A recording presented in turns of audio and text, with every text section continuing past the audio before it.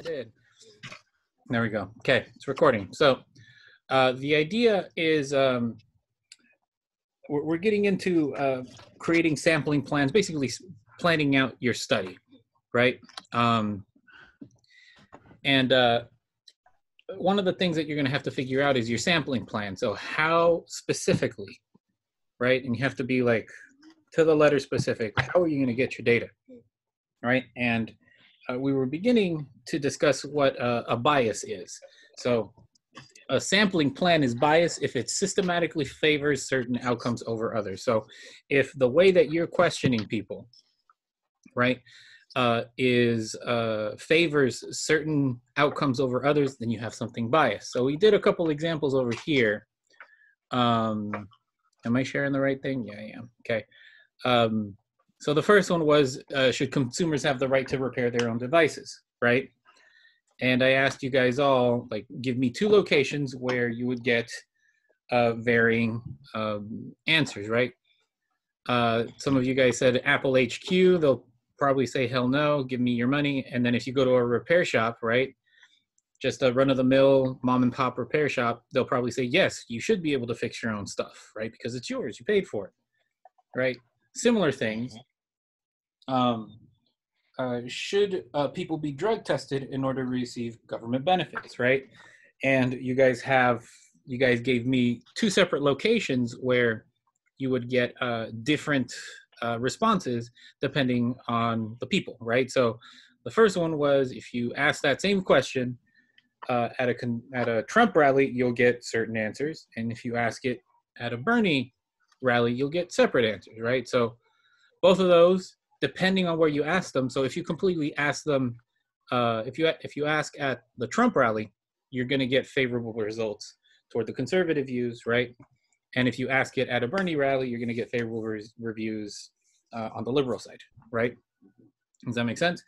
So let's do another one just to get the blood pumping one more time. Should the minimum wage be $15 the hour? Give me 2 locations. SF in the entirety of Alabama.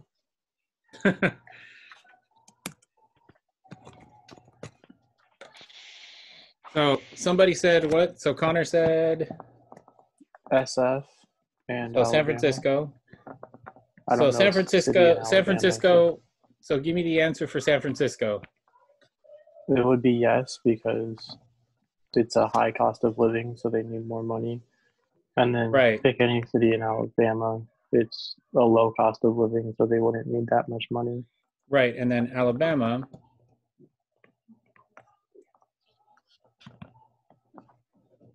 It'd be no, because what? It's a low cost of living, and they're more conservative for that matter.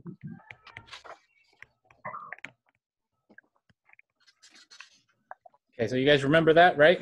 So if we ask this question in San Francisco, we are biasing toward the yes results, right? And then if we ask the same question in Alabama, we're biasing toward the no results, right?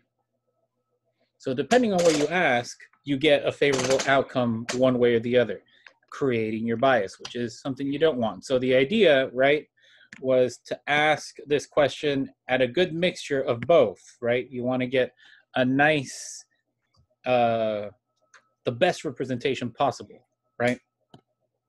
Okay, so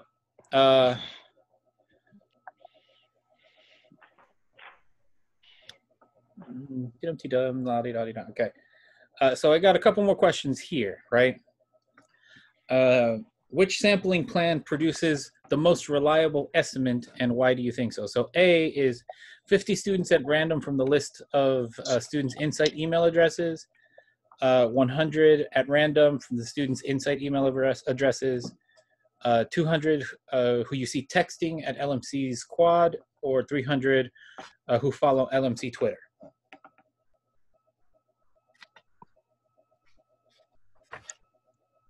So which one out of these 4 would produce the most reliable estimate, or the most reliable results? Would it be B? Why would it be B? Well, because if it's only people texting in the quad, then you're limiting it to LMC students texting inside of a quad, which is much lower than the actual LMC population. And then for D, it's the same thing. They have to have a phone and follow Twitter. And then, but if it's B, to my knowledge, everybody's assigned an insight email. And then, right. So it says there so everybody's it's every assigned. student, and it's a larger sample than A. Right. Does that make sense? So even though, so the only difference between A and B is that B is bigger. So you're just making your group that you're going to be surveying that much bigger, right? And for the reasons that Connor had mentioned, right, that's the reason why C and D wouldn't work, right? You are just limiting yourself to people who are texting and limiting yourself to people who are on Twitter, right? And you need a response from everybody. Got it? Yep. So practically saying, right, these two are implicitly biased, right, because of the system that we've imposed to collect the data. And this one, it's just, the group is just not big enough. We have one for 100. Got it? Mm-hmm. Boom. Okay. So what I want to do, this is the group work portion. I'm going to split you guys up into your breakout rooms. And I want you guys to answer these questions. Like I said, you guys can unmute yourselves to discuss the questions. So I'll give everybody maybe 5 minutes to do this. And in about 5 minutes, I'll call you guys back. I'll pop in here and there. Cool? What questions are we? This is a group work problem 2 that's on page 144. Okay, so just 2? Yep. Okay. Okay.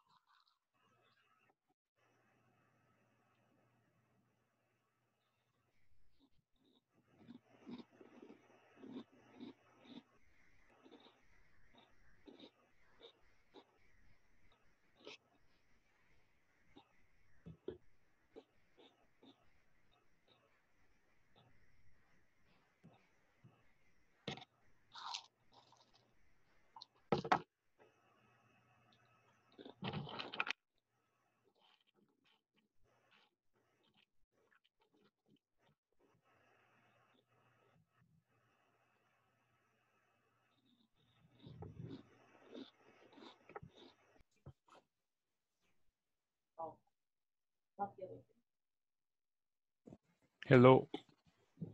Yo. How you guys doing with it? We done. Doing well, yeah. Really? Mm-hmm. Oh, snaps. Okay. Cool. What'd you guys get for B? What'd you guys put down for B?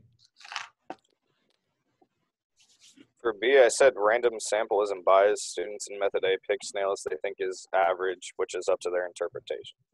Yeah, that's what I got it somewhere similar to that as well. Because if they're looking and seeing which snails look average, they're just going to pick the ones that are like average looking. But if they're Right. random, then it's going to have a more,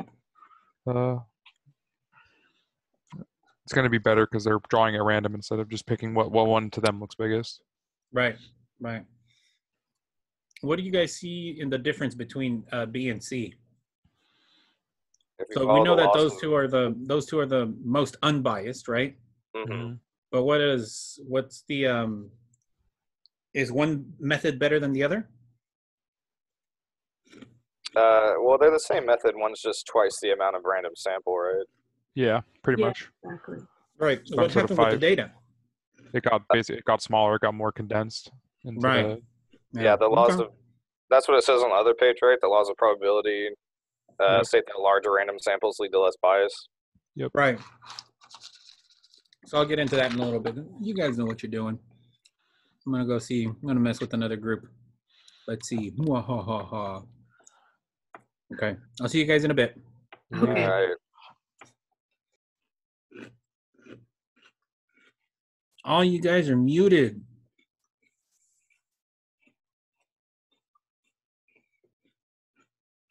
Hello. What'd you guys get? For A, I put what is it asking? Which one produces the most biased estimates of the overall mean weight? I said A. It's like on the distribution, it's the least uniform, like most spread out.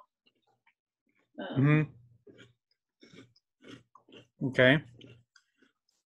And what'd you put for B? For B, I said illustrate the random samples produced unbiased. I said they produce unbiased weight estimates because it's random selection. Mm-hmm. Because both B and C are just random numbers instead of like A. They said that the child picked like they just chose. Yeah. What do you see in the difference between the data sets for B and C? It's just a larger sample. C is a larger sample, so it's going to be more accurate and more uniform distribution. Okay. Right? Okay. Yeah. You guys know what you're doing. I think I'm going to call you guys back already. Most of you guys look like, yeah, you guys are all tired of it. Alrighty. Yeah. Okay. See you guys back over there. Yeah. Okay.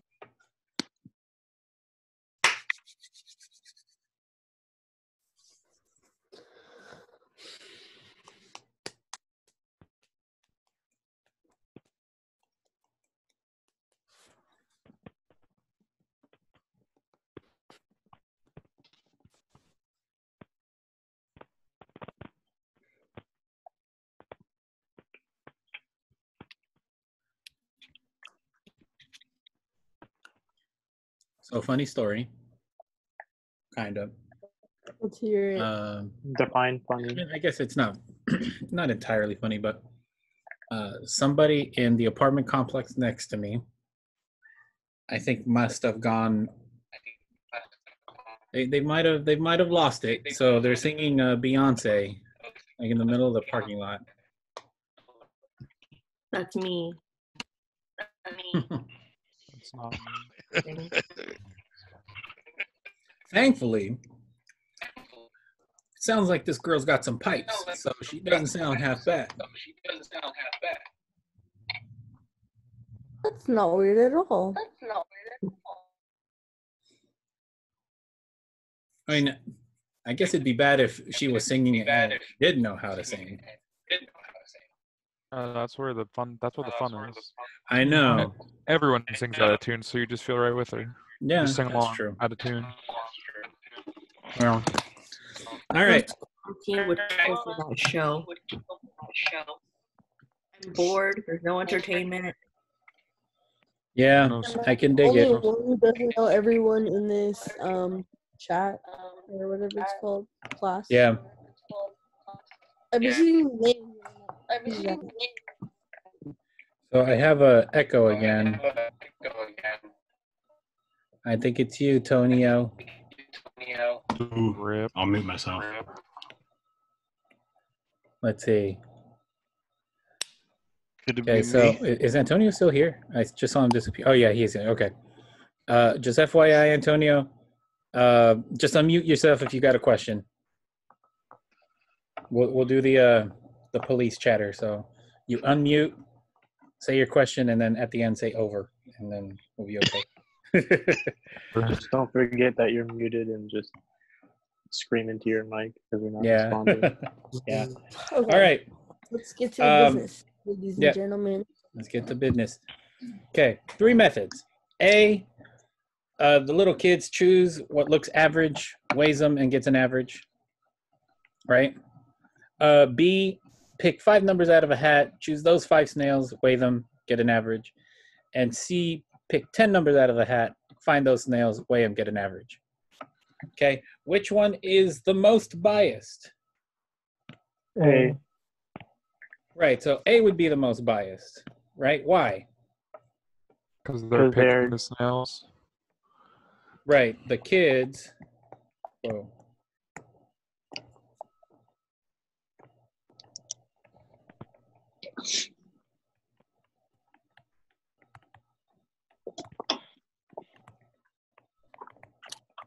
The kids are picking the snails, right? Okay, Haley, take care of your business. I'll see you after spring break. Huh? Haley had a family emergency, so she's going. This one's the one that has the kids get to choose them, right?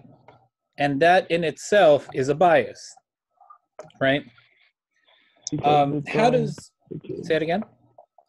I said because it's only the kids, not like a random selected. Right, it's not a random selection, right? So how does B and C illustrate a random sampling?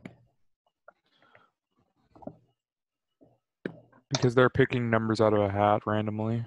Right. The decision making of who what snail gets chosen, right, is taken out of their hands. Got it?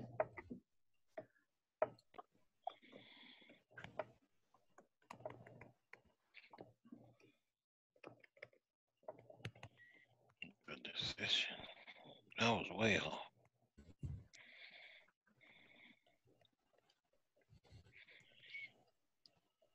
Right, so the thing that does it for B and C, right, is where is it? That each child picks 5 out of the hat and each child picks 10 out of the hat, right? So they can't argue with the method, right? So how does method C illustrate the larger random samples produce more accurate estimates? So how is this one better than that one? More random sampling. Not exactly more random sampling, because I think they took the same amount, right? So there's the same number of dots in both, right? Well, B, children drew 5, and C, children drew 10, so the sample size. Can I see B again? Can I see B? There it is. So what both of you guys are saying, yeah. Method C has more in each sample, right? Than method B. What does B say? The decision making. Right, is taken out of their hands.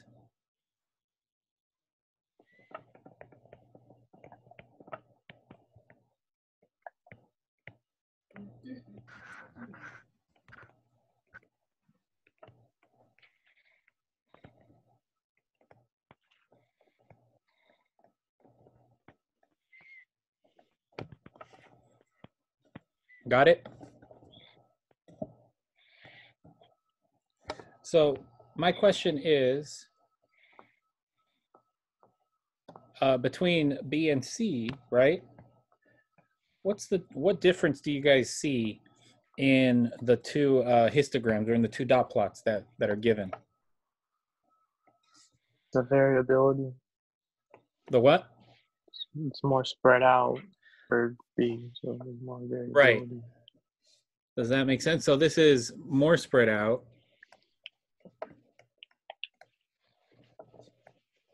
Compared to C, which is less spread out, right?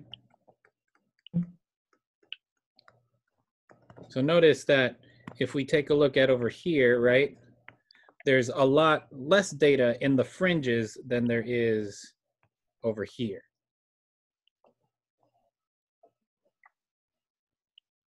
Right? And turns out that this idea that we have right here is one of the things that we're going to cover. It's actually one of the more serious things, or the more useful things about statistics that I'm going to cover today. Okay. And that's actually going to be module 17. If we get there, I hope we do. Okay, so. Can we go back to C and so I can see that answer again? Yep. Please.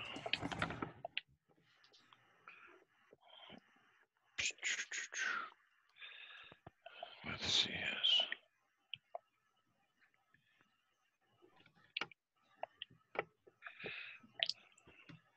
More data.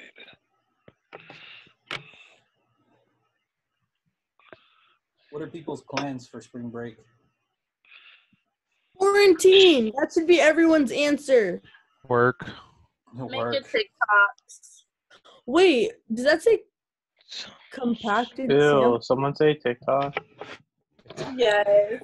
Computed samples. Making TikToks but not getting any likes? Yeah. You know where the door is. You can just leave. Oh, wow. Making TikTok.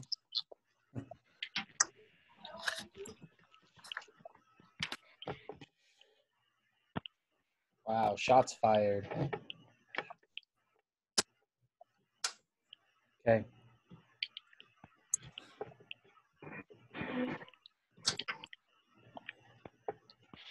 So, what I want to cover today for Module 15, we're going to do two things here. We're going to cover a bit more about an experiment. Specifically, there are two things here that I want to cover. It is using direct control and using random assignment. And I think we've already gone through a bit of this. We're going to go ahead and formally present it here.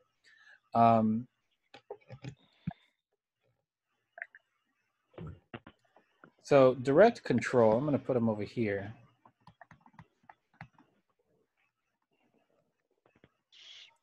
Right? Is sort of the best way I can describe it is. Wait, was that all of module 14? Yeah, that was all module 14.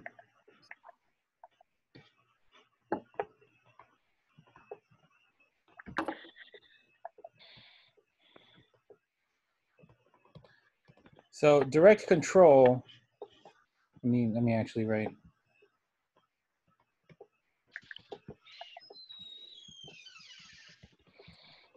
So direct control is exactly what you think it would say.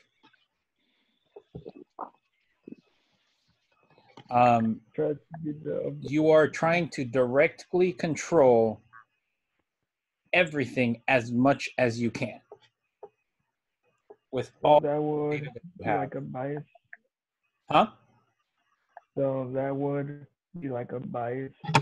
Something. Not exactly. So we're moving on from bias now. in terms of how to create data for your studies. Okay, so direct control is trying to be the overlord of everything, trying to control every single thing that you can, every single variable. So you are, for your study, So you're trying to make sure. Isn't that different from just riding the waves? Yes. So let me get to it. I'm not there yet. Oh, okay. So direct control, you're trying to overlord everything. You are trying to make sure that everyone in your group, everyone that you're going to be studying, is female from the ages of 25 to 30, who are African American and live in a specific city and live during a specific time. And you see what I'm saying? You are trying to control your group to the best possible extent. Does that make sense? That's what direct control means. You're trying to overlord over everybody.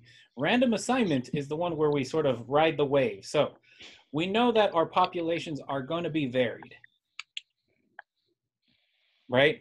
That we'll never be able to get, we won't be able to get a big, huge group of people that are African American between the ages of 29 to 30, from a specific city, from a specific place, from a specific age, having the specific mental condition that they have, whatever, right?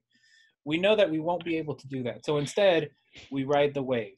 And the way we do that is we just split them up, right, by random assignment.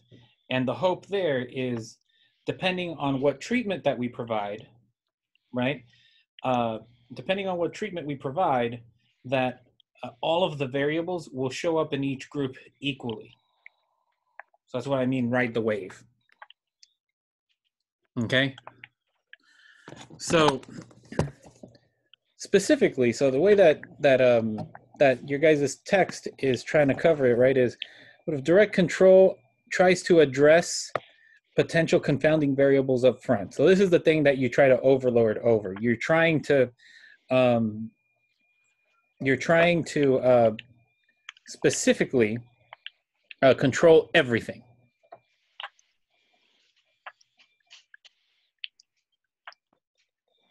You're trying to control everything. Every single confounding variable that you have, you're trying to control it up front, okay? As compared to random assignments, right? And this kind of definition I don't completely agree with. Creates treatment groups that are similar to each other. So we are basing our groups by the treatment.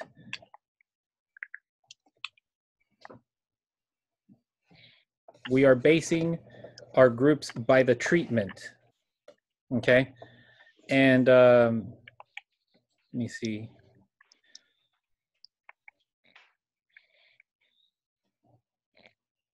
So if we have, so the idea here, right, is if we have the similar groups, right, and the confounding variables are in between both treatment groups sort of equally, right, then we can argue that the confounding variables have nothing to do, can't explain the differences between the treatment groups, and all we have left is the treatments themselves that explain them.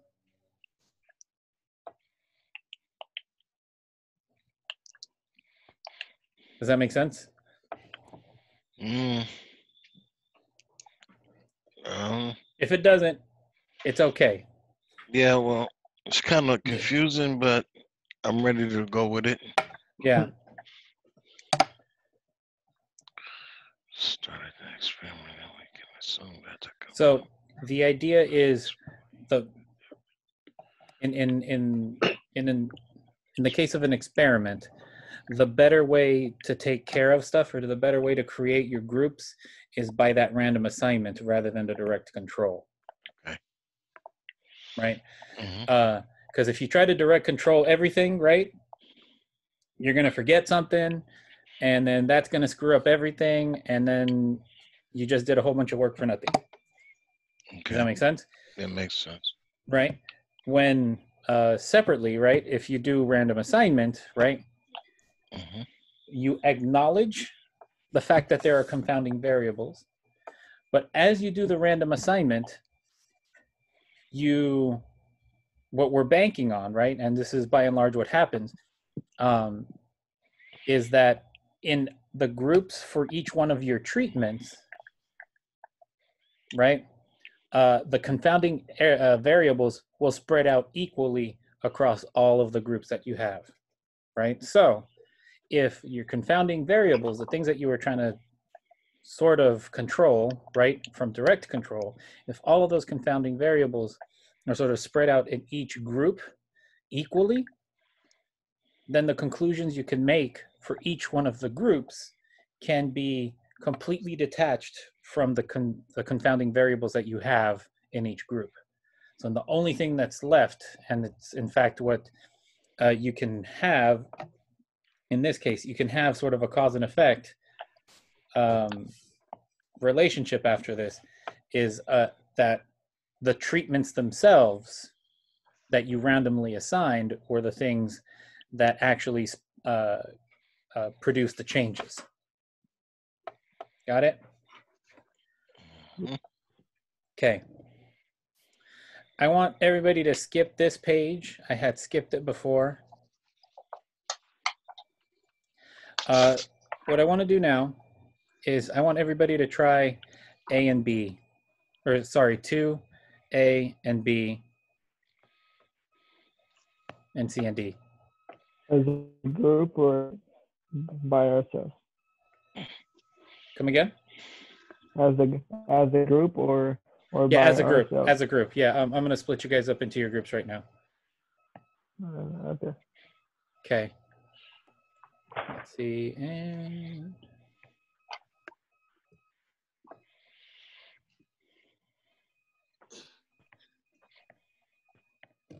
okay, here we go.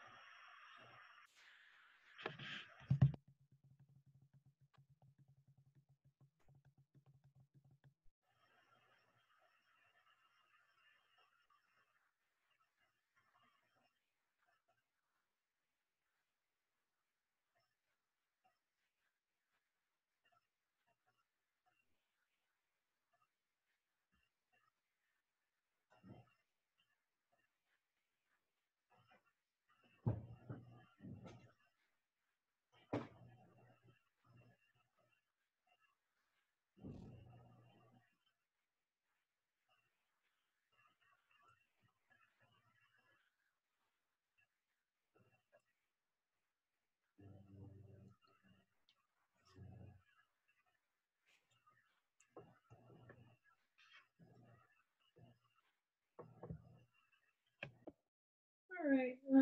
Hopefully he doesn't. Hi, Julio. Julio, you're here. Yay! Why? What's up? I think we're nothing. We're just talking about this stuff, but I think that we would work better if you weren't in here. So can you get out? No, I know. Oh, you don't have to watch the YouTube video that's on the thing. You have enough from the packet, so don't watch the YouTube video. Okay. Yeah, I kind of thought so. Like we were talking about that as well. Yeah, no, you don't have to. Actually, let me go by the other groups to tell them. Yeah. I'm afraid they're going to be watching it. Yeah, okay, I'll be back. Okay. Okay. So that's the one that like he's controlling, right? And the other one is just there for comparison. FYI, there says that there's a YouTube video there that you guys can watch. You don't have to watch it. It's going to take way too much. That's 20 minutes of a video to watch. Oh, yeah? No, you don't got it. The guy talking about Thank rats. you, sir. Yeah. So I'm just bouncing around to the groups to tell them not to watch the video. So, okay. I got to go tell another group now. Okay. on mine. Sorry. Okay. So, really quick. I think your packet says there's a video that you guys need to watch. Don't watch the video. Hold on. Someone is.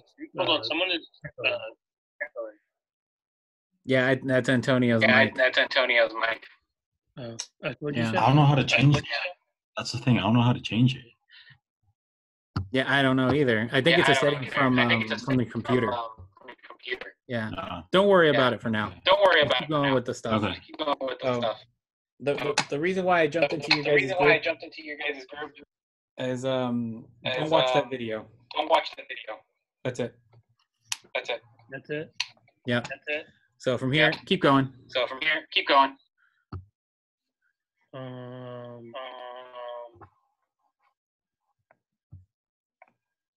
Okay, I'm gonna go visit the last group. I think you're gonna enter the community. Okay. Hello. You guys in here? I know you guys are in here. I hear people.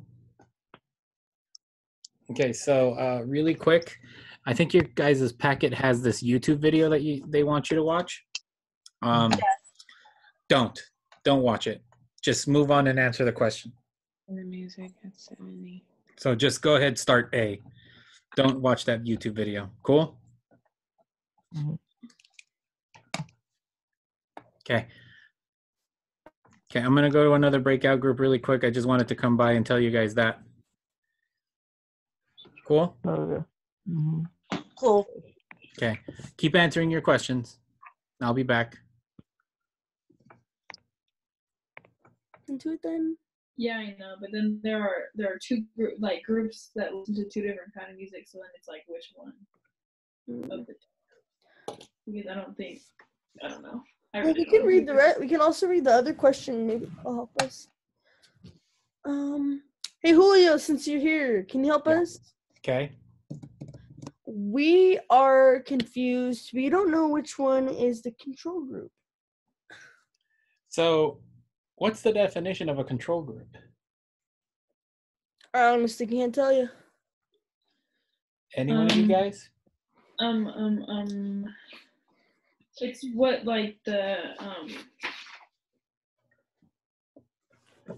honestly, I don't know an exact definition, but the control group is who I don't know if even saying experimenter or whatever, the person has control Oh wait, hold on, I have the definition.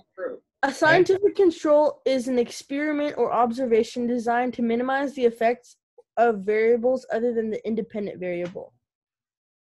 This increases the reliability of the results, often through a comparison between control measurements and the other measurements. Oh, okay, so then the group who never heard music would be the control group, so then you can compare it to the two groups that did listen to music. Exactly. So that's the point behind a control group. So the control group is usually the group that gets no treatment at all, right? So they are your baseline. Okay. So we're going to put the third group because, what is the purpose of a control group in this experiment? Right. What is the purpose of the control group? To compare the times of a rat who never heard music versus the rats who do hear music. Exactly. Right. So if you're going to the question here, right, is if music affects the time it takes a rat to run a maze. Right. Right.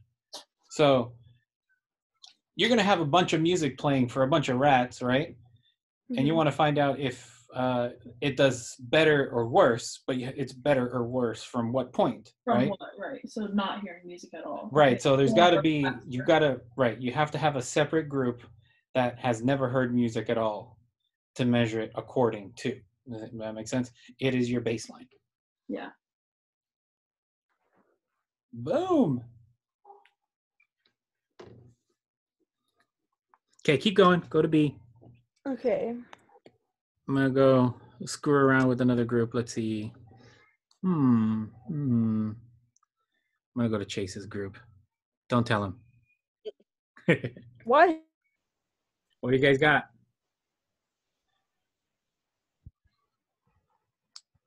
Where are you guys, first of all? I think we were on the back side. C and D. C and D. Okay. C. So where are you guys at on C? Like the module, I said it was random. Mm-hmm.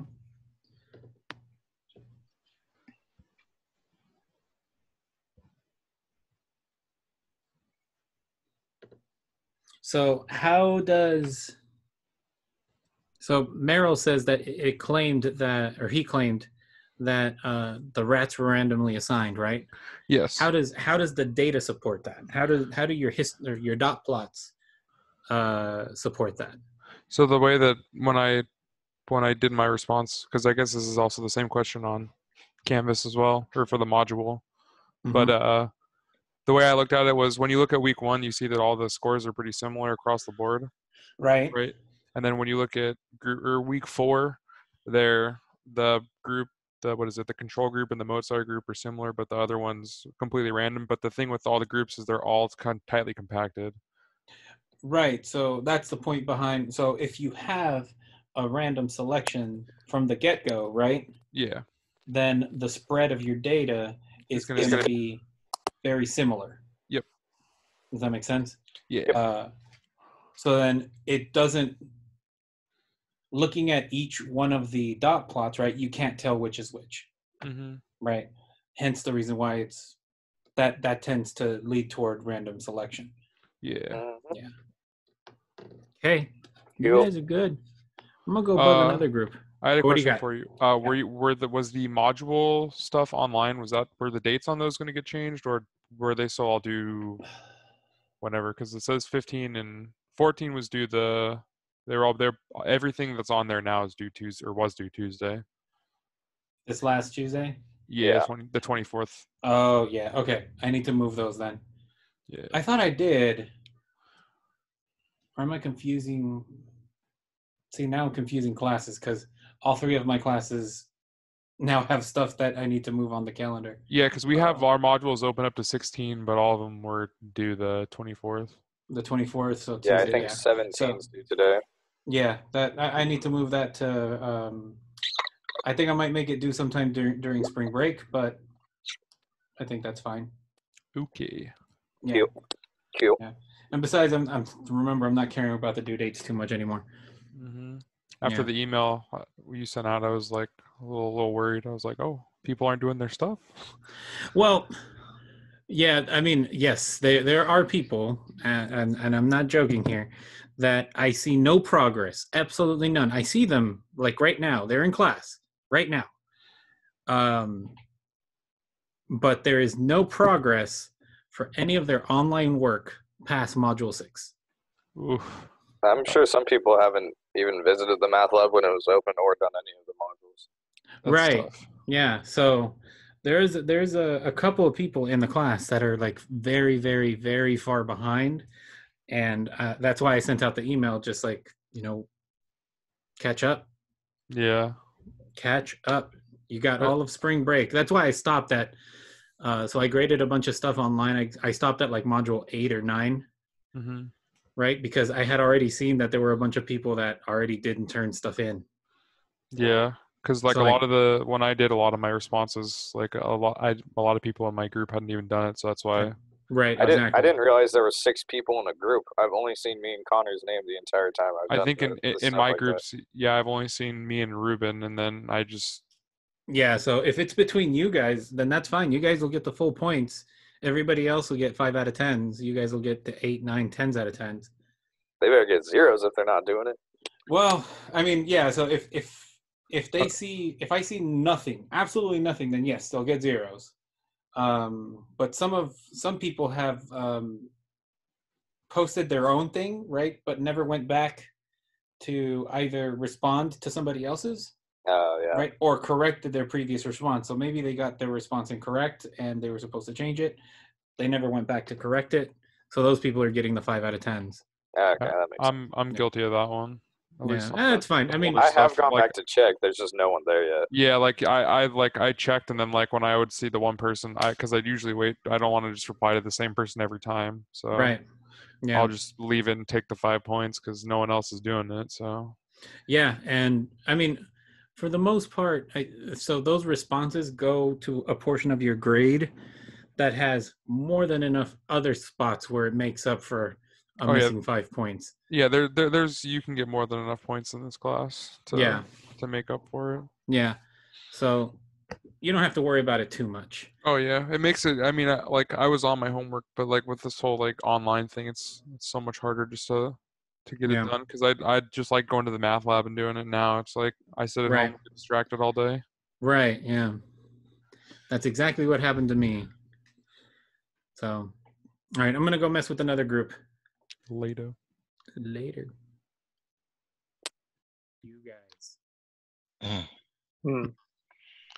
Yeah. Mm-hmm. What'd you guys get? What'd you guys Answers? Get? Yeah, answers. What'd you guys get? Did you guys get to C? Yeah. What'd you guys get? What'd you guys put down? For C? Yeah. We put yes because in the beginning they're all like scattered about the same for each. And then by the end of the 4 weeks, each one had sort of grouped up into their own little spot on the graph with a seemingly normal distribution ish. Yeah.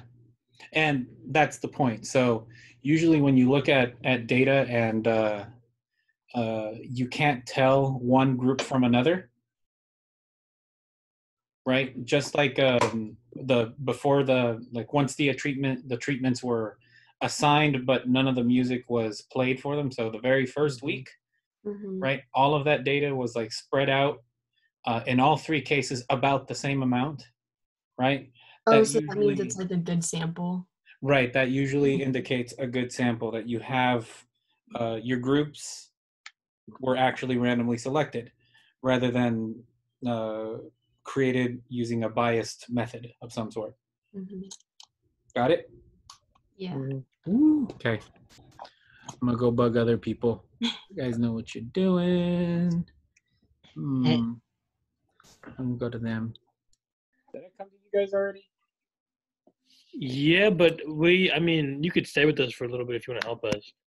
Yeah. So where are you guys at? We just started C. Okay.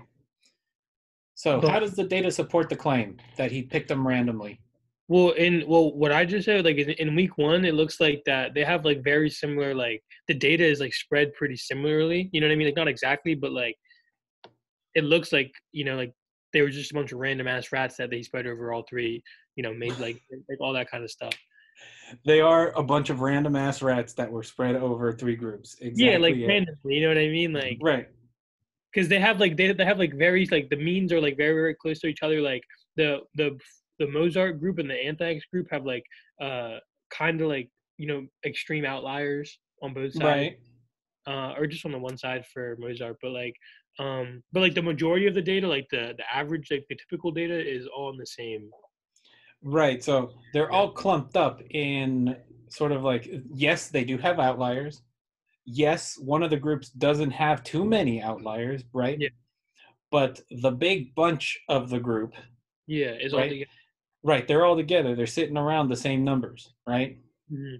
So usually when you have something like this, that's sort of like the telltale sign that you honestly chose the rats randomly. Yeah. Right.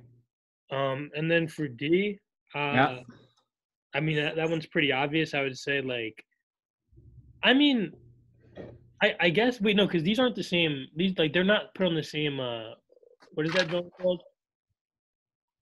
Like then the number line isn't like the same as the top of the bottom. No, they had to change it to compensate for the changes from each group. Yeah. And like the other ones went like they regressed a little bit, but yeah, I would say that it does affect the rats' performance because basically the entire like spread of the Mozart and the what does that say? I'm guessing that's like just needs to know me. Oh, the control group. Yeah, like both of them, they regressed, like their entire thing regressed, like the whole study, the whole group. And then for the anthrax group, like the entire group is doing phenomenal. I mean, I don't know if that's good or not. Does that mean? Oh, that's second. So that's bad if it's big. Okay. Yep. I'm like kind of like half doing this, so I'm sorry if I'm messing up. But no, you're good. You're good. I'm getting the point. Yeah. So like no, these ones are the anthrax or the control group and the Mozart group, or the Mozart group makes you way faster. Like all their typical values. I mean, pretty much all their values are better than control, and obviously way better than anthrax. And listening to anthrax apparently makes you fucking not want to do. I curse way too much. I'm sorry, Julio, but I want to do like nothing, you know. No, I know. I got to give you guys a break. I'll bring you guys back right now. We'll cover this problem, and then we'll go on to a break. Okay. Okay.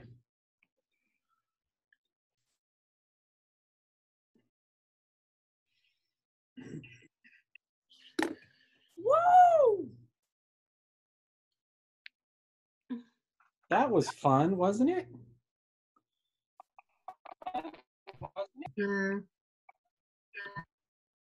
Hey, yo, Julio, where's our break? That's what I was talking about in Sammy's group just now. We'll cover this problem real quick, and then we'll go on break.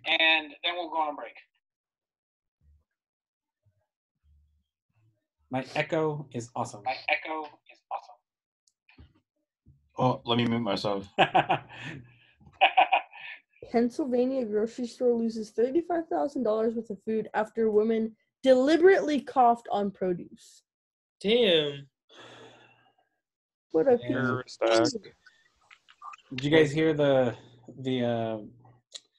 I guess there's a is it an Instagram guy influencer? Licking toilets? No, he just deliberately he made a video of himself licking like a bunch of bottles, right? Oh, and like thrown in jail or something. Yeah, he got charged with as a terrorist. He has terrorist charges. I'm dead. Why? I think that's what they're doing with most of those cases. Yeah, because it's domestic terrorism. Yep.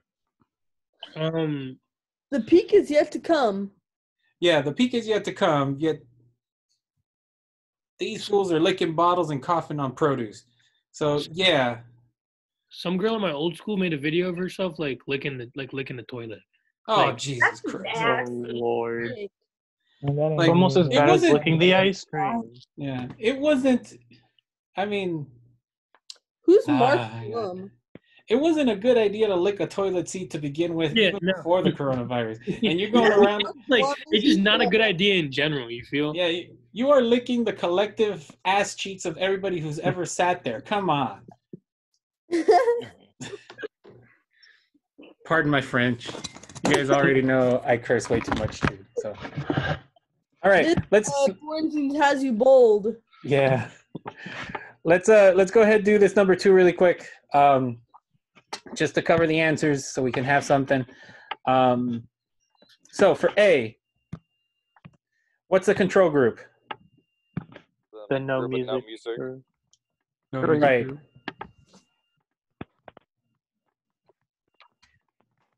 What's the purpose for them? Why do we have them around? Why do we need a control group? Comparison. So you have like the baseline to go off of. Right. Looking at the other two groups. Right. I never looked at it that way, but yeah, you can do that. Yeah, so you need a baseline. If you're going to be comparing if music does anything to the freaking rats, right? You have to have a group that listens to no music so you can compare them against them, right? I'm going to skip B because I really want to break. Let's go to C. I really want to break too. Huh? I really want to break too. I know. We're almost done. That's why I skipped B. I'm going to go to C. Well, I can't see the work. Oh, I didn't share my screen, did I? Let's go. Boom. Just gonna stall. Okay, there we go. Stalling? What's stalling? I don't know. Okay, whoa. Whoa-dee. Come on. There we go. Okay. For C, the guy that's doing the study says he chose them randomly, right? How does the data support that? I think he didn't put them on assigned groups because on week 1, everyone had around the same times. Right. So and the idea behind, go ahead.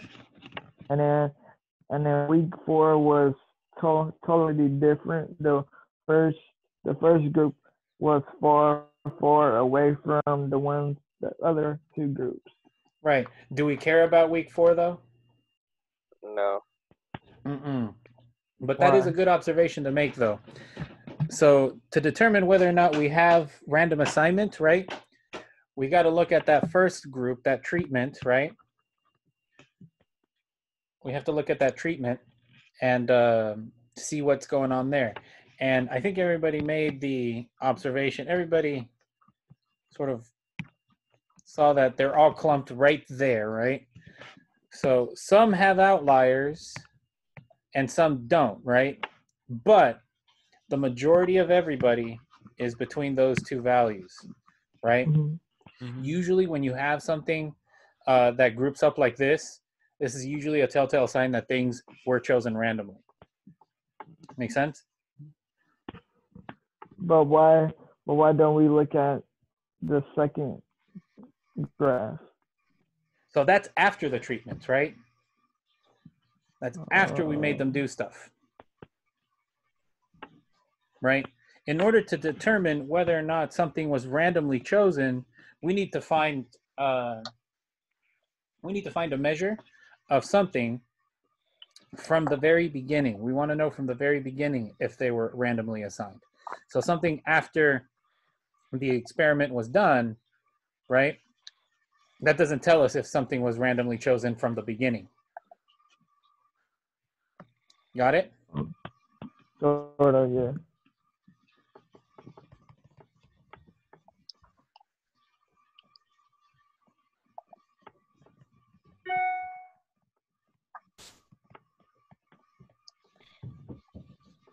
Okay, and then the final question, does exposure to music affect the rat's performance in the maze, and how does the data support the answer? So now we care about what happens 4 weeks after. Okay. Right? So, and what's our conclusion for this? Yeah. Yes. Yes, it does, right? Yes, the groups reacted different to the music. Specifically, which one did worse, which one did better? The metal one did worse, and then Mozart did better. Right, Anthrax did worse, and then Mozart did better, right? Makes sense. And how can we see that from the graph? The one from the top one was more towards more seconds. And also the distribution. They're more cluttered in Mozart than Amtrak. Right. Anthrax, right. So these guys right here, they took forever to finish, right? And compared to Mozart, right, they took very little to finish. They took 114 seconds, about, right? And specifically, right, here's where that baseline comes in, right? Here's our control group. They did it in 300 seconds, right? They did it much faster. So Mozart did it much faster than the control group did. Right? Hence the reason why we need a control group.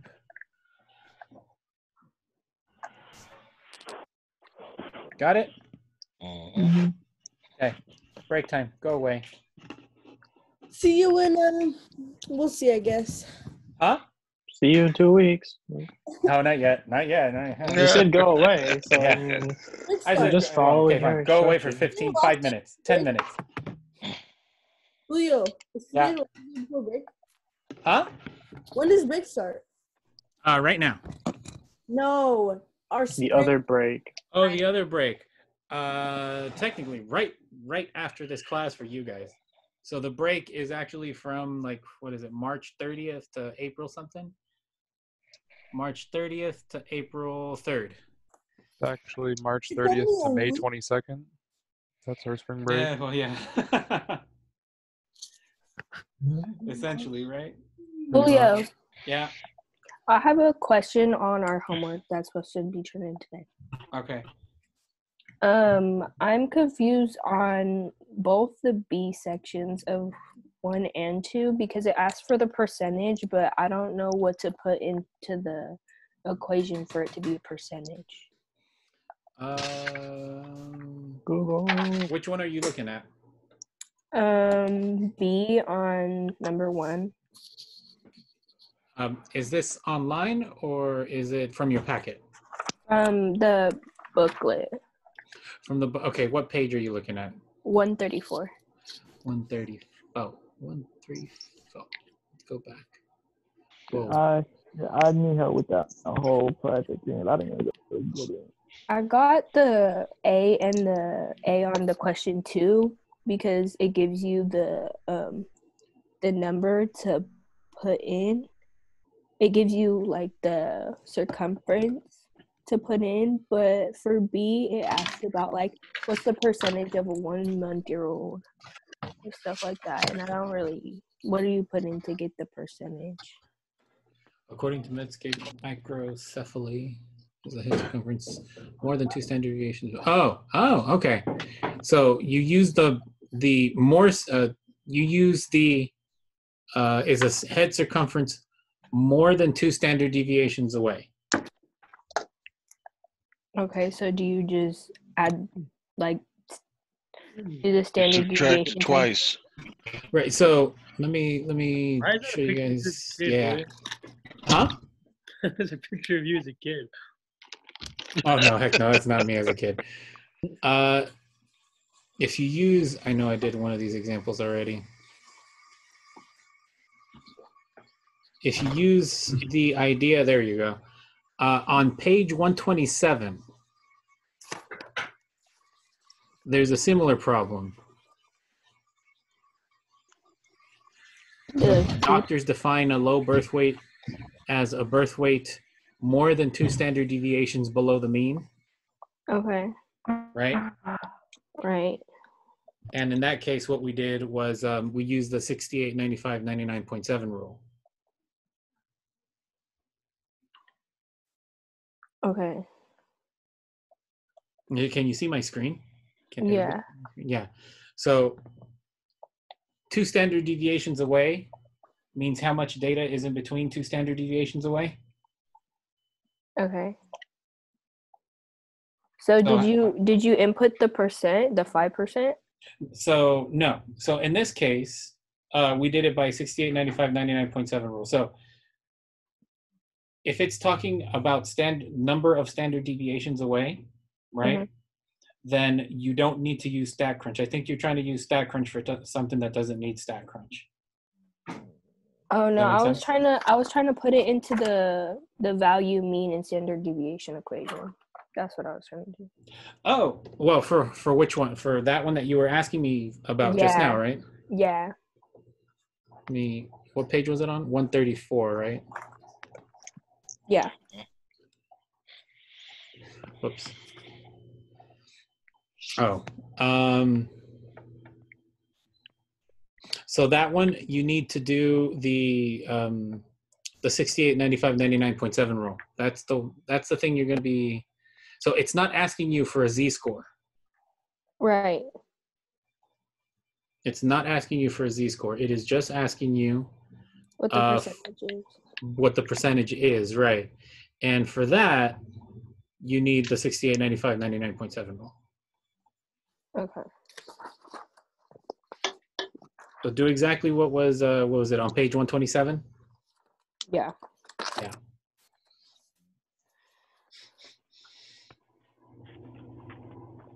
So, okay. So do you make like a graph for it too? Do you want like to see the graph for it? I would say put down the graph just so that it makes sense to you. Okay. It doesn't make sense to me because it shows two numbers. I just don't know how to like get the numbers for the graph. You know what I'm saying? That's a page. There you go. Actually, page 126. Oh, the page before. Okay. Yeah. Specifically, that picture right there should tell you. Yep.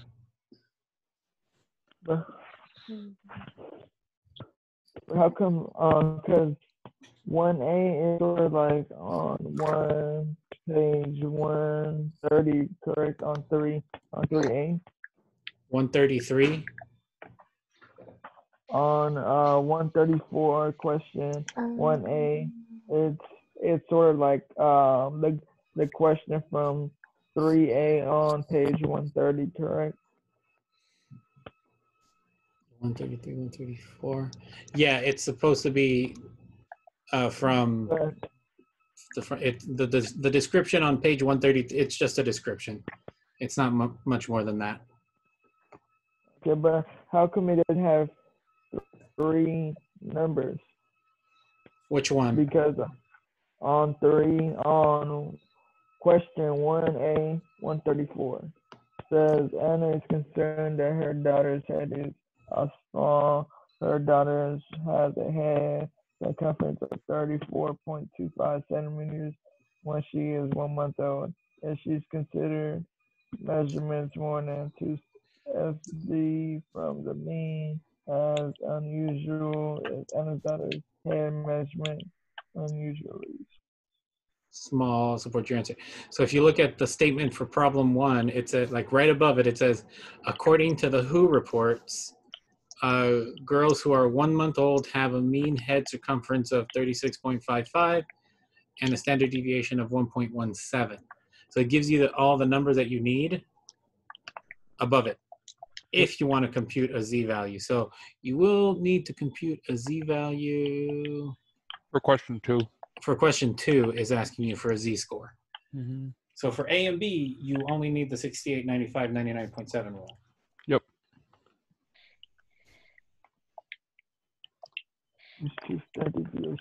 My one professor, Julio. Huh?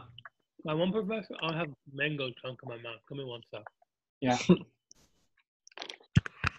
My one professor, he was like, I just got a Canvas notification or something that we have a Zoom. So we haven't had Zoom. I mean, if we have had it, I haven't gone, so I don't know. But I'm pretty sure we haven't had Zoom.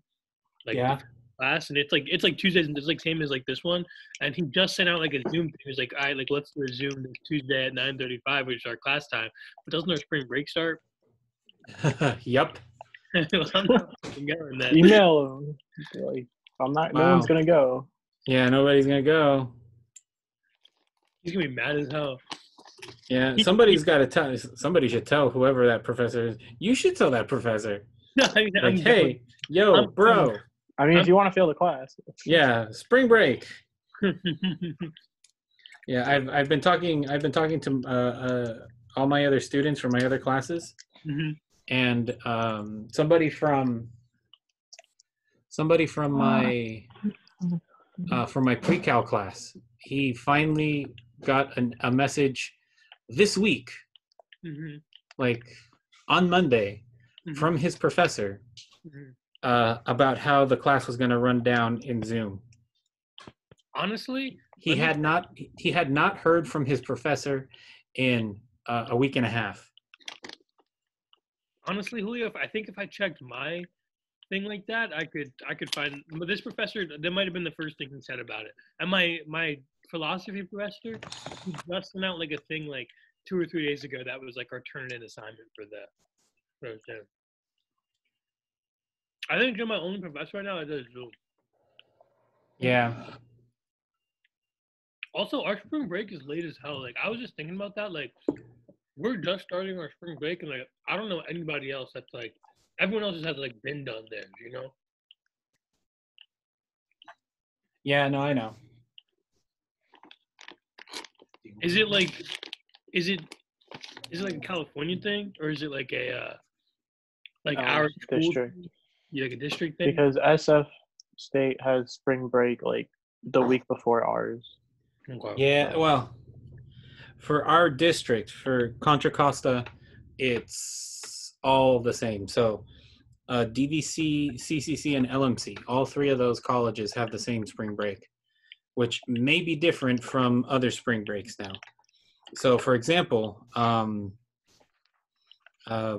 so what ended up happening in Peralta, for the Peralta system, which is College of Alameda, Merritt College, Berkeley City College, and what's the last one? Laney College. So basically Alameda County, the county right next to ours. They, from one day to the next, decided to move their spring break 1 week ahead. So they were going to have the same spring break as us, but they moved their spring break to right now. So next week, they're going to be back in session. I would have preferred we did it like that. Huh? I would have preferred that. Nah, I'd rather have like guaranteed most of quarantine during school. That was the point. So what ended up happening for Alameda County was that they made their spring break into the training week for all of this online stuff. So they're also now online. Everybody's online now. They moved their spring break so that they can call the week of spring break for them the training week for their faculty and for their staff. So they were definitely not following the state's guidelines of social distancing.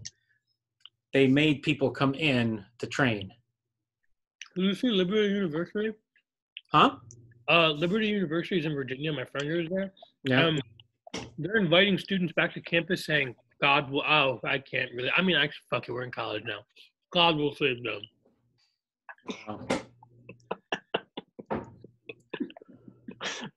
Sounds like the vice president, right? Mm-hmm. Wasn't he praying away the virus? Yeah. No, bro, this is someone like that. I mean, yeah, look who runs our country, I guess. But this is someone that runs like a higher education institution, and this dude's inviting people back because God will protect them from the virus. And I have nothing against religion, but bro, no, you can't put people at risk like that. In a dorm. Remember the bubonic plague? What did religion seriously? do? Yeah. In my dorm, in my dorm last year, if one person got corona, if this shit happened last year, I'm telling you, every single person would have gotten dab pens, jewels, just by itself would spread through the entire fucking dormitory. That's 150 kids. Yeah. I think that's the case for everybody, right? That, I mean, they're opening up their dorms again, right? Which is just dumb. Mm-hmm. Do they expect people to go back though? Yeah, I think people are. I think my friend that goes there is there, right? I'm actually gonna ask her right now. Yeah, because I don't know. You'd think that if they're our age, they would know to. Yeah, but I feel everyone that Liberty, it's like a private Catholic institution. So everyone for the most part, if you're going there, you're of that mindset. And she is one of those types of people that's God's gonna save me from this virus, and it's well, you sure? Yeah. Is it God saving you from the virus, or are you just not within the endangered population? Well, I mean, never know. Yeah, you never know. Everyone's going home to their family for a week and a half for spring break, and a bunch of infected hot zones, and then coming back together. Yeah. All right. I guess we got to come back from break.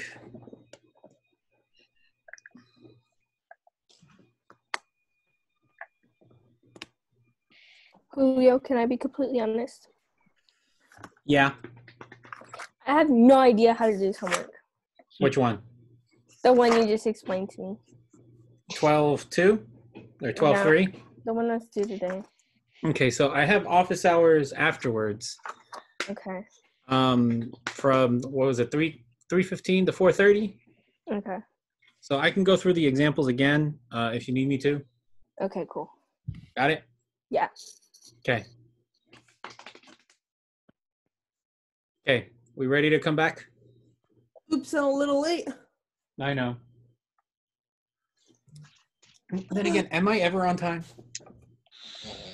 No. Never. Some... You're always like 10 minutes late. Yeah, I know. Like, not you have always. To, like, all of your stuff. In real life, too. Which is fine. Yeah, which is fine, right? Okay. Am I sharing the right screen again? Yeah, I am. Okay. There's a lab 15-2. We'll make it do sometime after spring break. Hopefully on that day, we'll be back in the classroom, though I highly doubt it. Yep. Which brings me to another point. We've been getting word that Contra Costa County Health Services is gonna extend the quarantine time. What? Up until May 1st.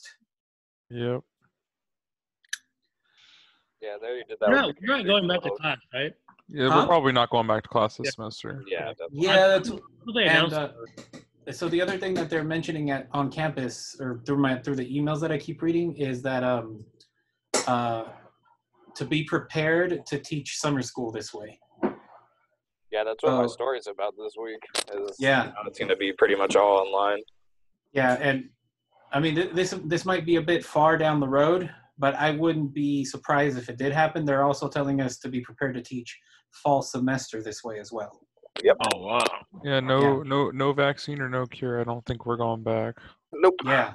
Because if it's like with sports, if one person gets it, it kills the whole season.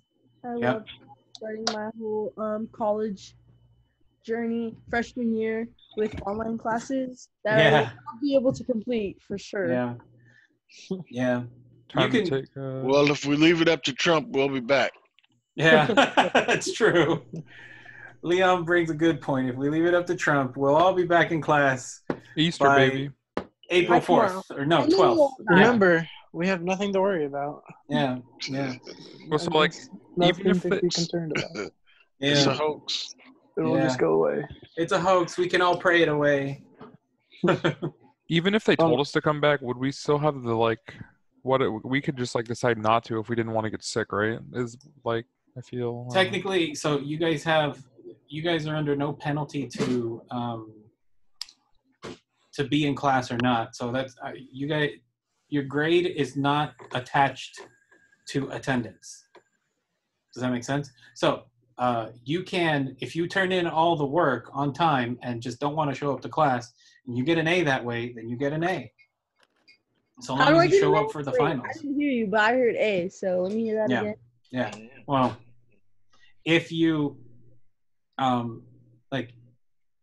your grade is not based on your attendance, no part of your grade is based on your attendance. So if you figure out a way to turn in all the work and turn in all the exams and continue with the class, and at the end of the semester, because of percents, you have an A, then you get an A. It doesn't matter if you came to class or not. Is it just for this class or for all of them? As for all classes, actually. So if you can figure out a way to get an A in my class without coming to it, you get the A. I just wish, I don't know how tests are going to work because, I'll figure that out eventually. My bio teacher was telling us that everyone was going to have a webcam on so we can watch all of us looking at our computers. Yeah, no. Can I go to the bathroom? Or the honor lock thing he was telling us about that kind of sounded really, really sketch. What is that? What was it? Basically, honor lock takes it uses your webcam and it takes a 360 picture of your room and then it watches you while you're taking the test. I'm cool off that. Yeah. It's bad enough. So my point of view of that is it's bad enough that we have to make you guys go online for stuff now. Mm-hmm. Making you guys go out and buy something that you didn't need for the class to begin with is asking for too much. So that's why I am not doing that. Yeah, I don't know. I just find it your webcam's gonna watch you, and then it's gonna be all Big Brothery, watching your room and stuff. That exactly doesn't sit well with me. Yeah, so that's why I'm not doing that. I'm actually going to turn the tests. More than likely, my default is I'm going to just turn the tests into a take-home. And if this happens, I know you guys are going to be calling each other, asking for answers from other people. And I'm just going to have to curtail that as best I can by making the test a little bit harder, not by much. Oh, come on now. Oh, come on. Remember, You Google. just have to I trust also it. have it at home. Like, we can Google that bitch. Yeah. So let's talk about it. Yeah. You I can mean, Google it. We can actually. Google it to an extent because if he curtails it to like if he made it his own, then we couldn't really. But Yeah. that's just concept. You know, like you can look up. Oh, I'm not even gonna keep talking, but like stats is math is concepts. You know, like it's applied concepts. Right. Yeah. I mean, we could use our packet for most of it. So like, Right, you can exactly. So it'll end up Google becoming how like to do a big Z-score. huge. Right. It'll end You up can becoming a Google. big huge like a big huge take home exam. If we were to use our packets for it, it would just be like, hey, at least we know where to find the stuff, and then Exactly. It's basically a group quiz. Julio, you're Right. such a joke, bro. Like I can't even like begin to explain how much of a dub you're just like handing to us, like straight up. Yeah. You're a dog. Yeah. There's not much I can do, right? It's not much anybody can do about it. So I'm instead of taking the direct control, I am going to be doing the random assignment where I'm riding the wave. I know that you guys have your packets. I know you guys have the internet, and I know you guys are sitting around doing close to nothing, to the point where I'm pretty sure you guys can Google all of the stuff that's on there, but you still have to explain it the right way. Yep. And yeah, this all planned out. This entire speech. Yeah. Yeah, he had it ready to tie it in to the lesson. All right, you guys ready? Sure. I know. Now that we have 20 minutes. The defeated. I know, 20 minutes of break. So I want to get through this section really quick. I'm going to take like 5 minutes on this. So we are, like I said from before, we're getting down to the point where we are separating ourselves from what's called descriptive statistics and now going into inferential statistics. So what's happening now, right, is what we've been doing for up to now, we've been doing a bunch of descriptive statistics where we are given a bunch of data and we try to describe it the best we can, right? And just from the data itself, right, giving results from that data, right?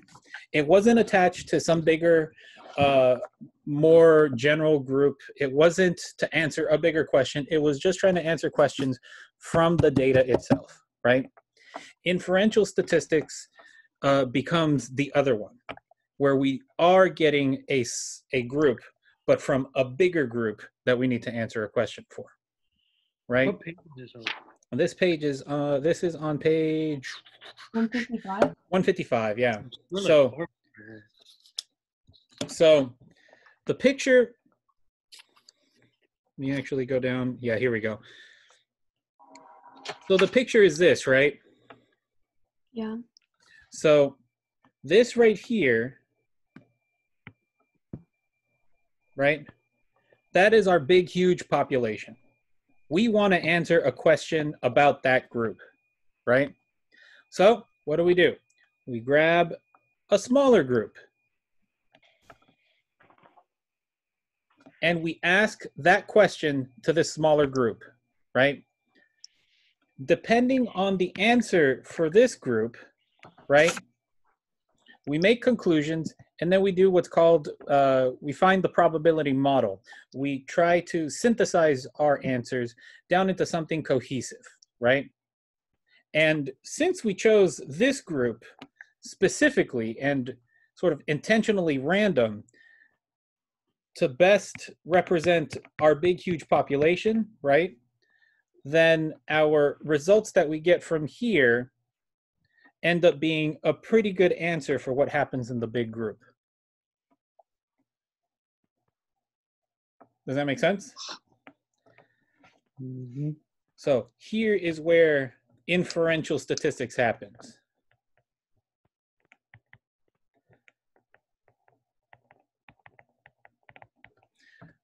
That we grab let me get rid of everything one more time. That we are grabbing from a big sample, right? Or from a big population, we get a smaller sample, we answer the questions, right?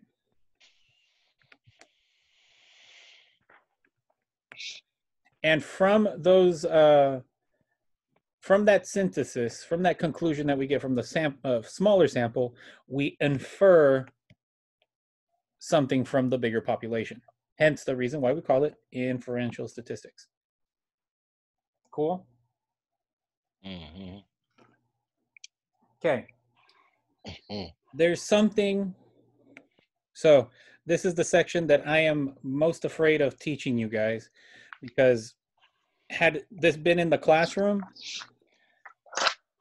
so much better. But since it's not, it's going to make it infinitely more difficult. So what I'm about to do is I'm going to break you guys up into, this might take the rest of the class time. I'm going to break you guys up into groups of, I'm going to break you guys up into 2 groups. Okay. Now, I don't want anybody to say their response yet. Okay. I'm going to ask this question. I don't want anybody to say their response, but I want you to think your response. Okay. And I want you to keep it in your mind. Okay. And the question is, do you have a cat? Don't answer it. Don't answer it out loud. Okay. I want you to think about the question, answer it for yourself, but keep it to yourself. Okay. And I want you to answer that question. Okay. I'm going to split you guys up into 2 groups. Okay. In these 2 groups, I want you guys to calculate the percentage of people that do have a cat. So that means within yourselves, you guys have to answer yourselves, like, how many people do have cats? You guys are going to get a percent, and then I'll bring you guys back. Wait, and then we'll, huh? Can you explain that from the beginning? Yeah. Okay, so the question is, do you have a cat? Don't answer it. Okay. I'm going to split you guys up into 2 groups. And between your 2 groups, or sorry, within your group, find out the percentage that does have a cat. Okay. Okay. But within your group. Okay. Then I'll call you guys back. We'll record that percentage, and then we'll try it again. Got it? So this is going to require us to break out into groups multiple times.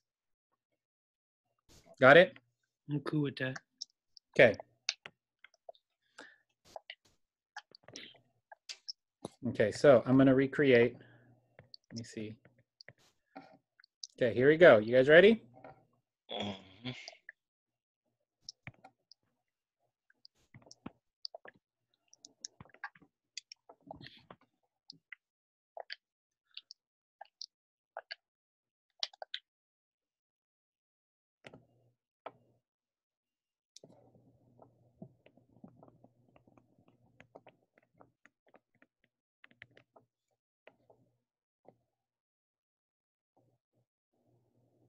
How many of us are in here? 9?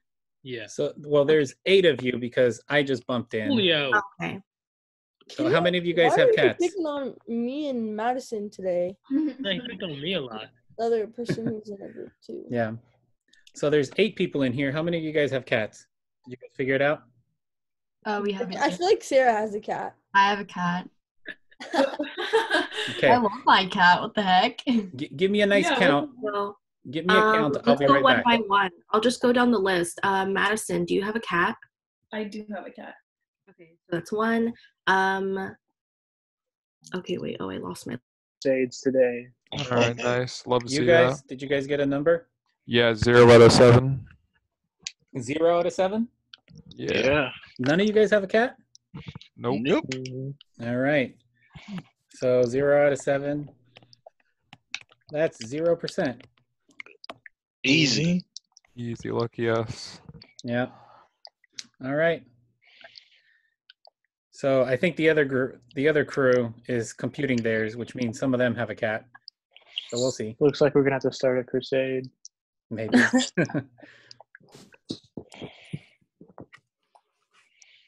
Okay, let me go visit them really quick. All right. You guys got a number? Yo, Yes. go away. What do you guys got? We've got 5 cats. So it's going to be 5 out of 8. 5 out of 8. And what's the percent? Oh, I didn't find that. Let me do that. That should be, what, 62.5? Yeah. Okay, I'm going to call you guys back. Okay. Yeah. I need help with the lab. I don't get. That was fast. Yeah. Guess what? No one has cats? Oh, hold on. Oh. Not yet. We have a lot of cat people. Hold on. Nobody say. Okay. I'm going to send you guys back to your breakout rooms. Same thing within your groups, right? And I think, oh, they're still ending from the last one. Yo, I'm tired, man. I know. I'm tired, man. Looks like you need to cancel class. You can't teach if you're tired. It's in class for a week. Yeah. But that's a scheduled break, not a cancel. Yeah. Let's see.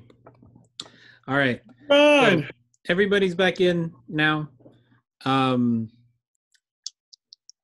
going to send you guys again into another 2 groups. Same thing. Okay. So within your group, find me your percents. Got it? I know. Wait, more cats. What's the question this time? Do you have a cat? Same question. Same question.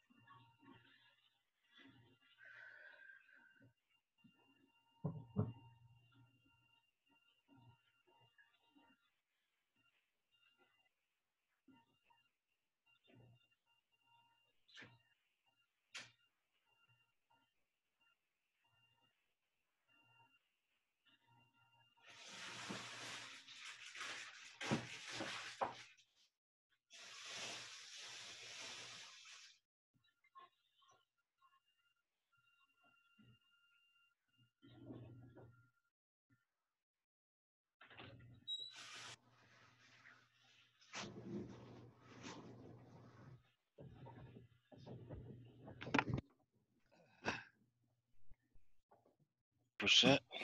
Okay. You guys got a number? Yeah. What do you guys got? 38% of it, or 3 out of 8. 3 out of 8, so 38%? Yes, sir. All right. Let me go to the other group really quick. This is going to become a little repetitive. Okay. Yeah. Okay. I'll be back. Oh wait. Yeah. Go. I was gonna say. I guess we can't. I was gonna say it'd probably be easier if we could make polls in our groups, but we can't. So. Yeah. Yeah, I know. Or can you do that between breakout groups? Like make polls that each of us can answer. The option disappears once they make the breakout groups. I gotcha. Okay. Yeah. All right. I'll be back. Okay. Do you guys got a number? Yes.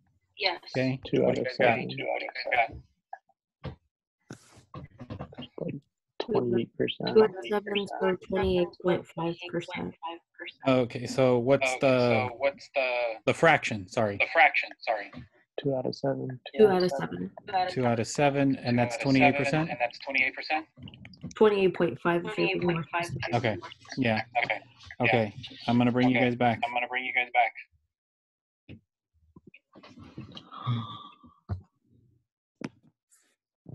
Okay. Like I said for the other group, this is going to start getting repetitive. So I hope we can do this maybe 2 more times. All right. With new groups every time. And notice that these groups are random every time.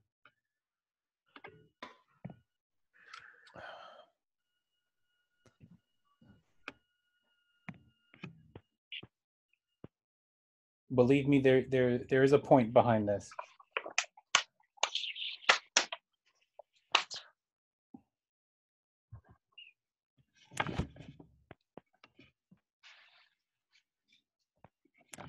Who's got plans for spring break? Not I. Well, define plans Looking at because quarantining, so it could be over. Well, I mean, other than work, I guess my birthday's over spring break. Oh, happy birthday! Happy quarantine. Have yeah. Happy early birthday. I'll be working. Leon. Yes, sir. Miss you. I miss you too, man. Okay. Another 2 rooms. You guys ready? Same question, same thing. Give me a number. Yeah? Dude. Yep, again.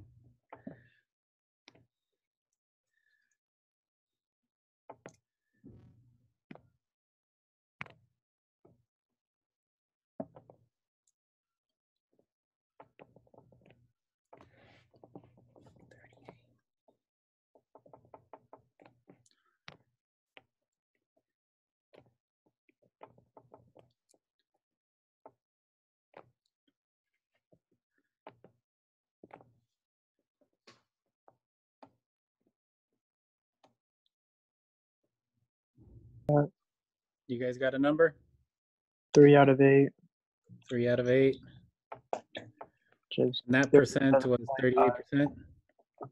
37.5%. Yeah, we'll round it up to 38. Okay.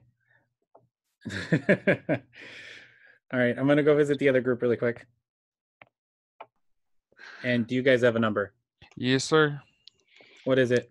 2 out of 9 or 2 out of 7. Oh my god.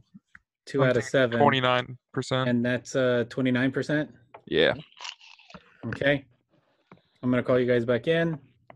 Copy that.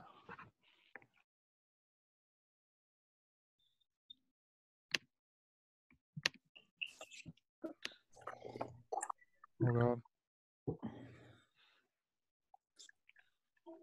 Oh, you're having fun, aren't you?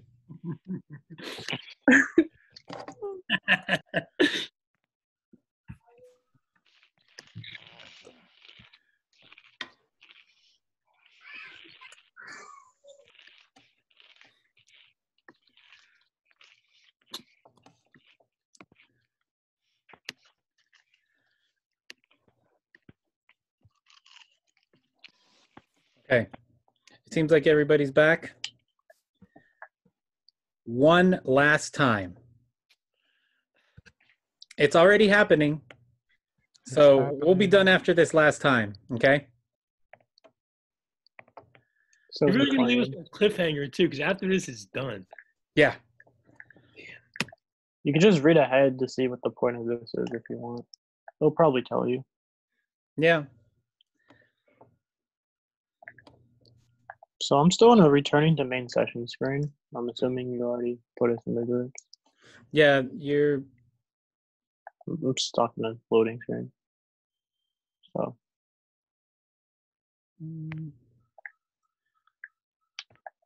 It should be back for you already. I mean, the audio's there. It's just the screen, the loading square. Oh, it probably froze on you.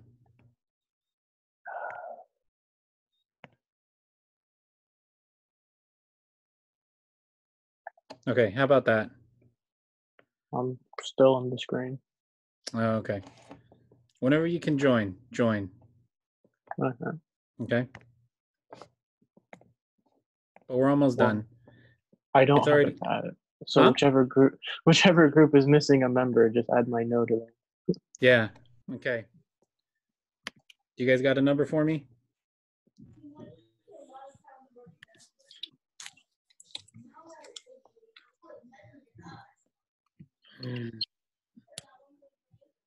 What? Oh, exit full screen. Do you guys have a number for me? See, my whole chat is just yes, yes, yes, no. You know what I mean? Like I don't really know. Well, for you, do you have a cat? Yeah. Yeah. So you should have been responding yes the whole time. No, I did. No, I did. I'm saying like the chat thing. Yeah. Because it saves what you're like. I don't know if this. I don't even know. I'm confusing myself. But yeah. Yeah, I know. All right, this group. What number did you guys get? We got 28.5. So that's 2 out of 7? Yes. Okay. Let me go to the other group really quick.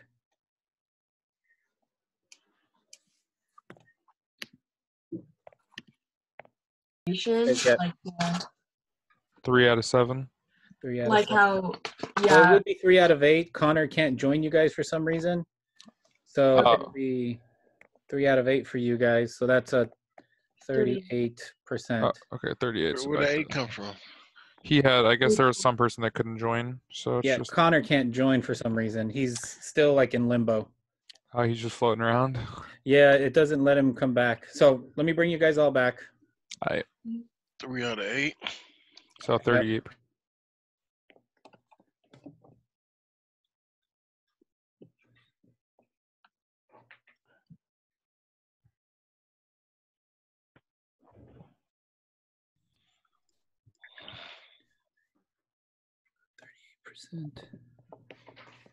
I'm still in a loading screen. Yeah, that's fine. I'm calling people back already.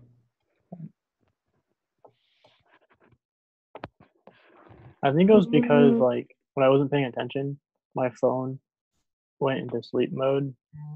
Yeah, that's fine. All right.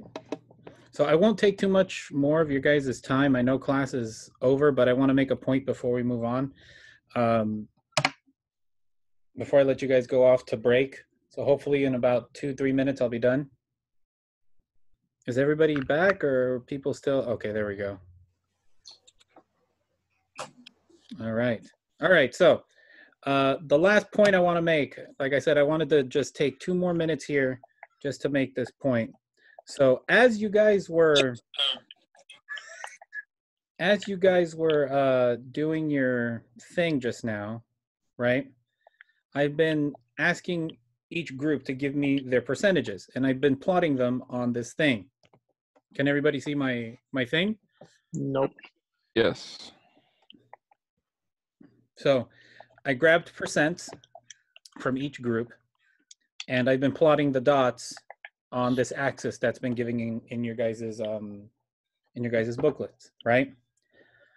So now looking at this, can somebody give me a nice guess as to how many people in our class have cats? Not a lot.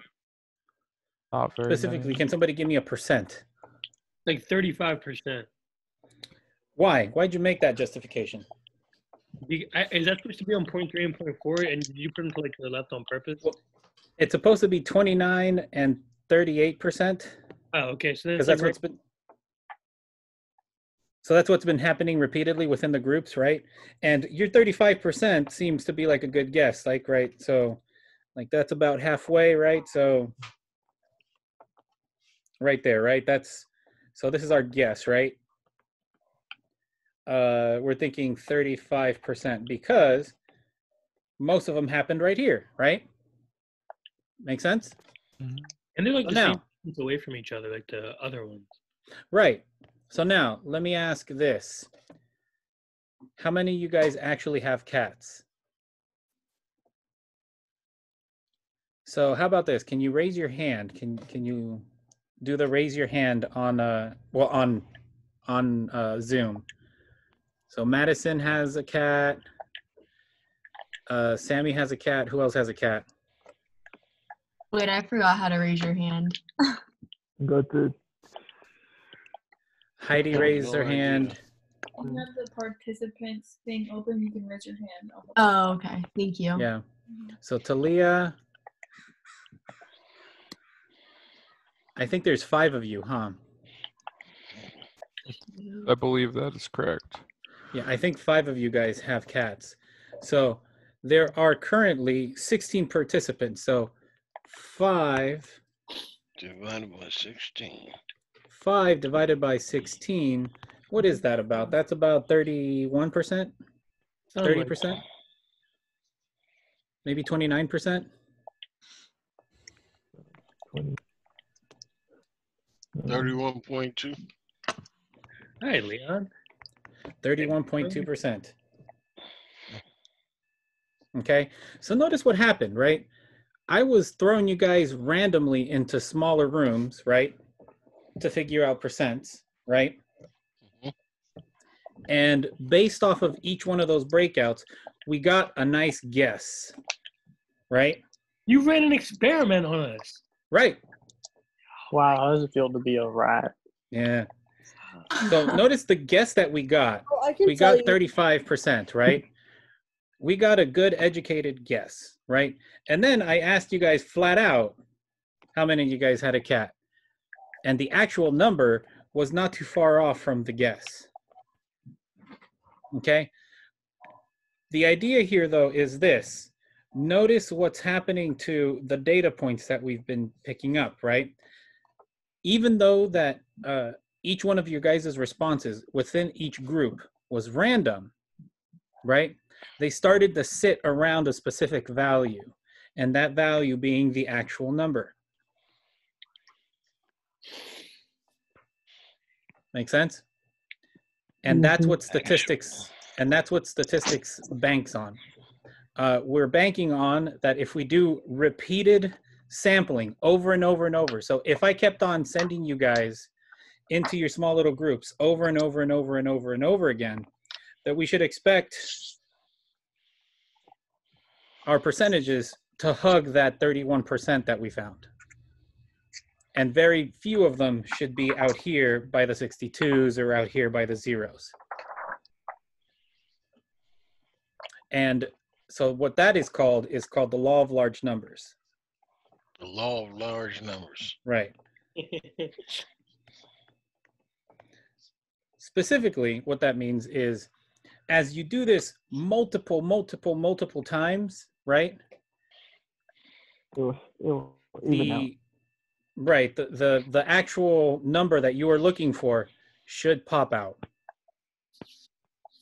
So you guys remember when you were flipping coins, right, in class? Mm-hmm. Right? From one flip to the next, you couldn't tell me what you were going to get. Right? Right. But as you did it more and more and more often, the percentage of heads versus tails became 50%, correct? Correct. Same thing here. If I would have kept on sending you guys to your small little breakout rooms more and more, so every single time I sent you guys to your specific breakout rooms, I didn't know the percent that you guys were going to get, right? But if I send you guys more and more and more and then start collecting the data, right? All of these values, all of those percentages that we were getting, they were going to start sitting around one specific value. And that's what we're banking on. And that's what inferential statistics is really mostly relying on. This and one more thing. And we'll get to that next week. Have fun. Stay safe. Wash your hands. Say next week or stay home, hub. Not next week. After spring break. After spring April break. 7th. Can you send us an email to remind us? Because I'll forget, probably. Yeah, that's fine. I'll send you guys an email. All right. Is the guys 15.2 lab posted on like the turn in for it? Yeah, it's already posted. Okay. Leon. Just making sure. Is the 12.51 posted? Because when I looked, I only saw the 12.41. Somebody told me that it wasn't there. I have since put it in. Okay. So if it's not there, let me know again. I'm pretty sure I put it in, so you guys don't have to worry about it. Oh yeah, there it is. Oh, no. I think you're just talking about 12 point. Yeah. We, Besides that, I don't see a 12.5. Go out, the have lab. fun. See ya. Yeah, isn't the lab 12.4? Wait, was it Is it 12.5? 5.5? It's spring break. Yeah. With the head circumference? One help for August hours. Do we go into August hour link or Go here? have your spring break, but don't break spring. And I shall see The everybody. number one internet hub, flatten the Yeah. curve. Stay home hub. Yeah. Julio, And just in it's case. 12.4 See that ya. you do today, right? Yeah, Huh? it was 12.4. Yeah, Yeah, it's I was 12.4 wrong, that's yeah. due today. Oh, okay. I got scared that it was something. I was doing the wrong one. Okay. Yeah. No, Cool. I got it mixed up with the Unit 5 lab. That was. Oh, got it. It's okay. Yeah. All right. Have a great break. Later. You too. Can I get some help on 12.4 lab on the office hours? Yeah. 12.4. 12.4. Let me go to 12. It's the one we were talking about on break. Yeah. I didn't Which get part? this thing at all. Which one? You said yeah.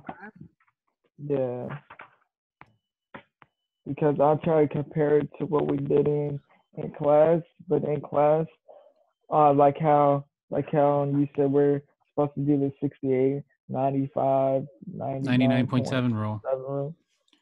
On 5, like how it says birth weight, well, on 5 on page, where is it?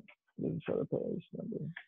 Page 127 on 5 is similar to what they are trying to ask for on 1A. 127 on 5. Let me get to 127 first of all. Okay, there we go. Okay. Which one? 5A? Because you said it was somewhat similar to the graph saying the 68, 95 row. So I try to compare it, but this says the mean is 120 ounces and the SD is 20 ounces. Right. But it says on A, which of the probability that a randomly selected infant weighs less than 100 ounces. So that's something that we're comparing to right here. But on the homework lab, it says, so we can't compare it to nothing. Because it doesn't say less than or more than. It just says Anna is concerned that her daughter's head is small. Her daughter has a head circumference of 34.25 centimeters when she is 1 month old. The whatever rule that he's talking about is for B, the B section. Well, the A section. Yeah, so I would say no matter what, right? This right here, can you guys still see my screen? Yeah, right? Yeah. Okay.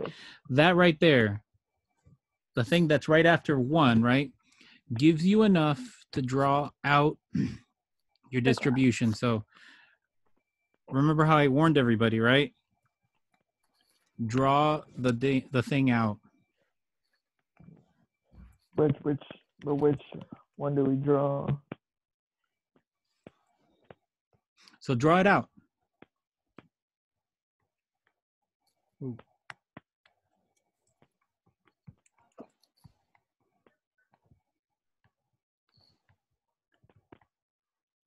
You guys remember that? Yeah. Always draw it out. Always, always, always. I know it sounds repetitive. It will sound repetitive. Right? So we draw both out. We draw 36 point. So we draw both out. We draw the 36.55 centimeters and the SD 117 out, and then we draw the 34.25 with the SD of 2. So that middle one, what's that one going to be?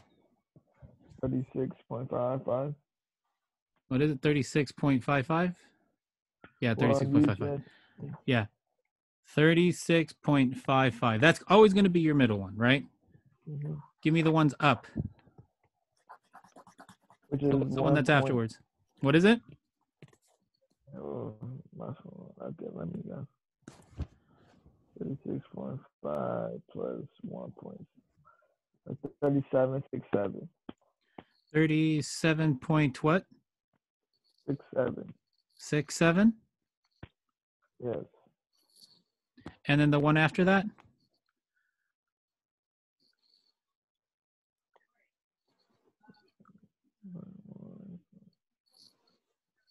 38.84. 38.84. And the one after that? 40.01. 40.01. Are we good? Yeah. Yep. And how about the ones down?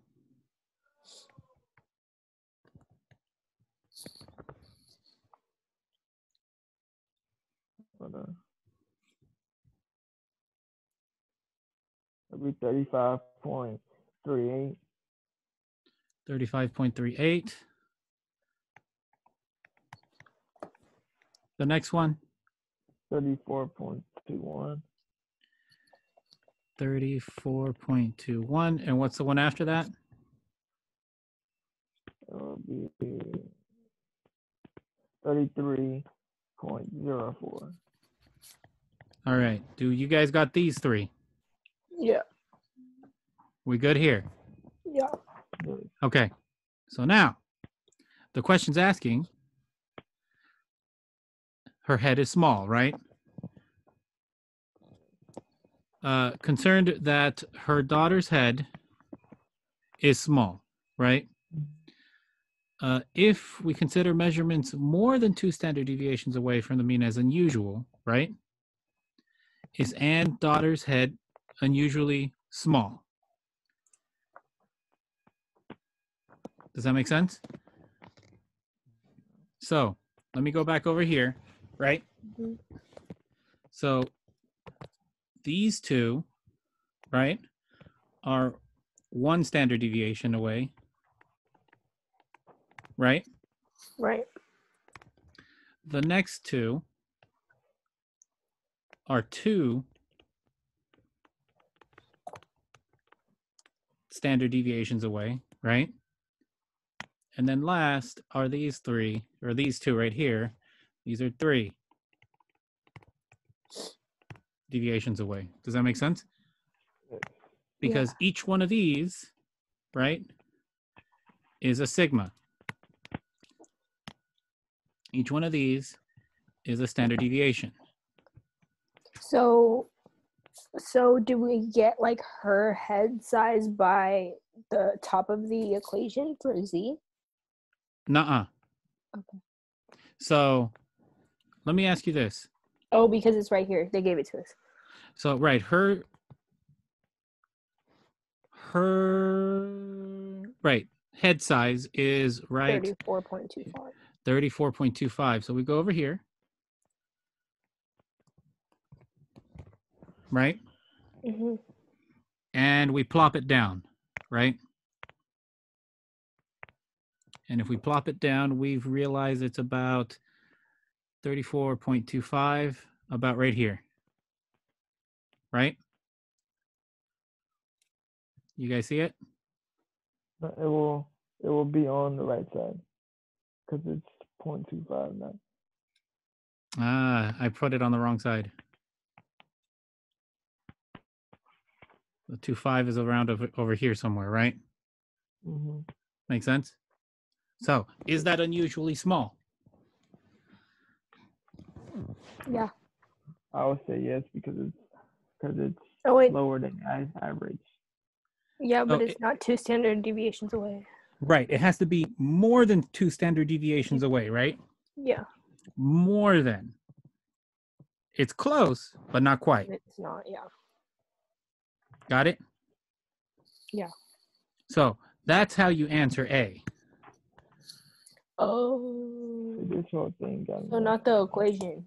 Not the equation. So the equation so you're talking about this equation, the Z and the mean and right, the Z is equal to X minus the mu over the sigma, that one?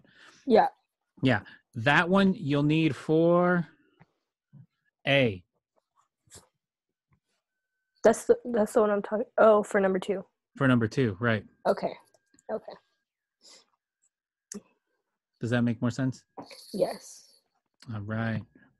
Ruben? On 1A, yes, but this whole concept got me confused. So for the B portion, do you just like portion it off and then whatever percent is left? Exactly. Okay.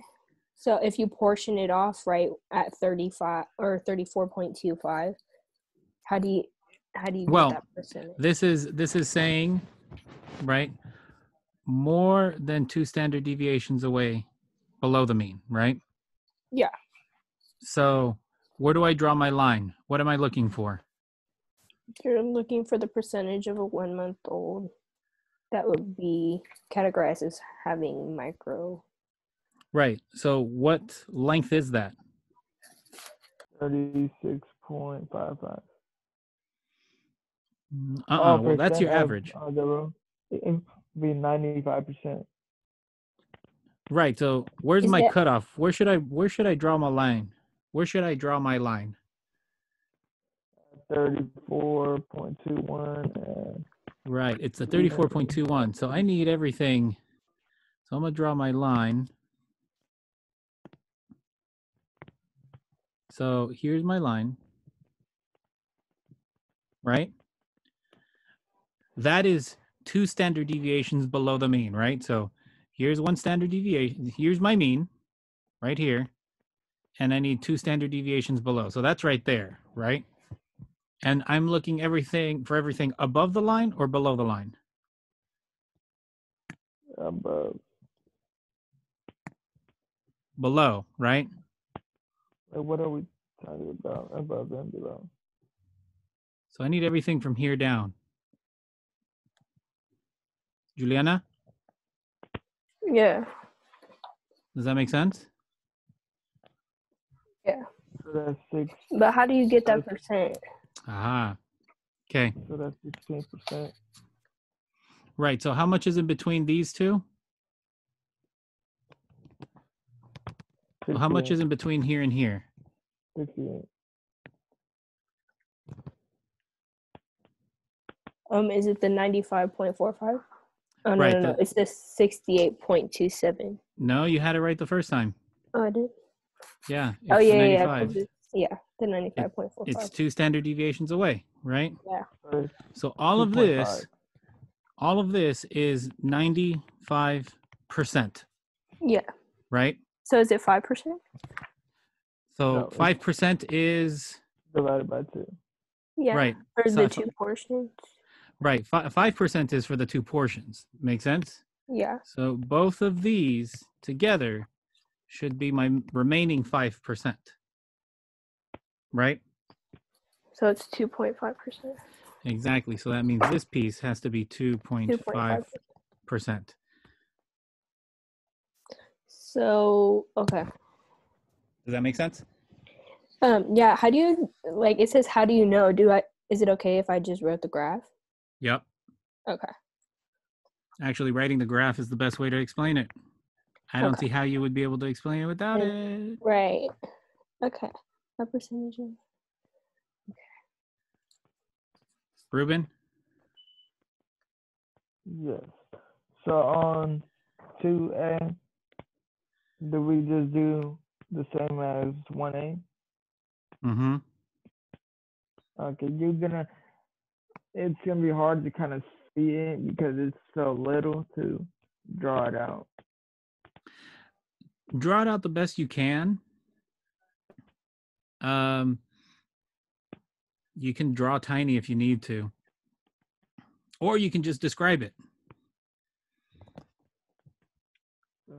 So you get this Z thing by doing the mean minus the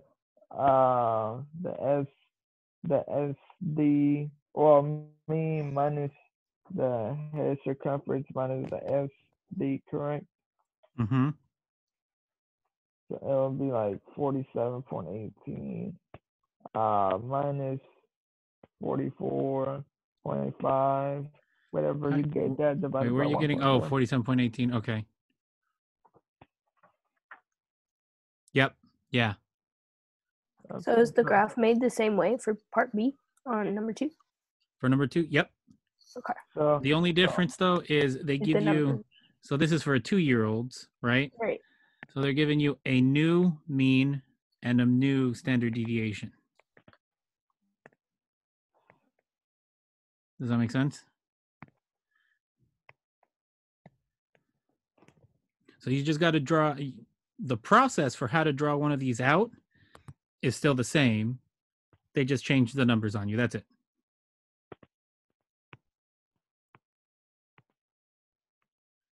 Got it? Okay.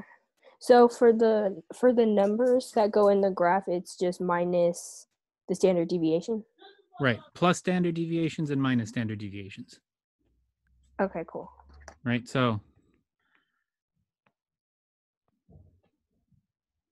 when we got here, right, it was, whoa. It was plus standard deviation there, plus another one, and then in this direction it was -1, minus another, and then minus another. Okay, perfect. Okay. So both are Yeah. and it's the 1.4, correct? Right, and for this one it's 1.4 for part 2. So the mean will for part B will be 44.5. No, the mean is the 47.18. But it says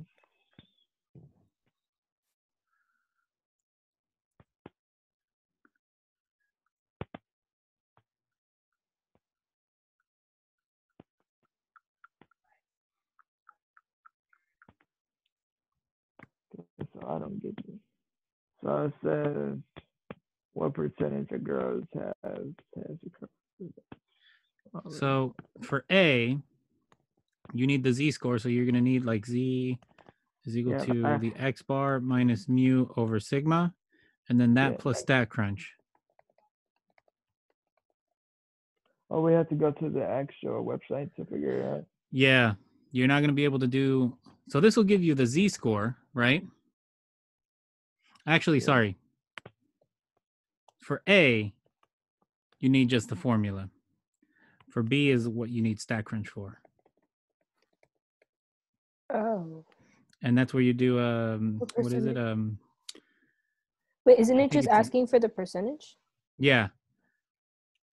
So wouldn't it be like question Wouldn't it be 1B? like, yeah. Stat, I think it's calculator.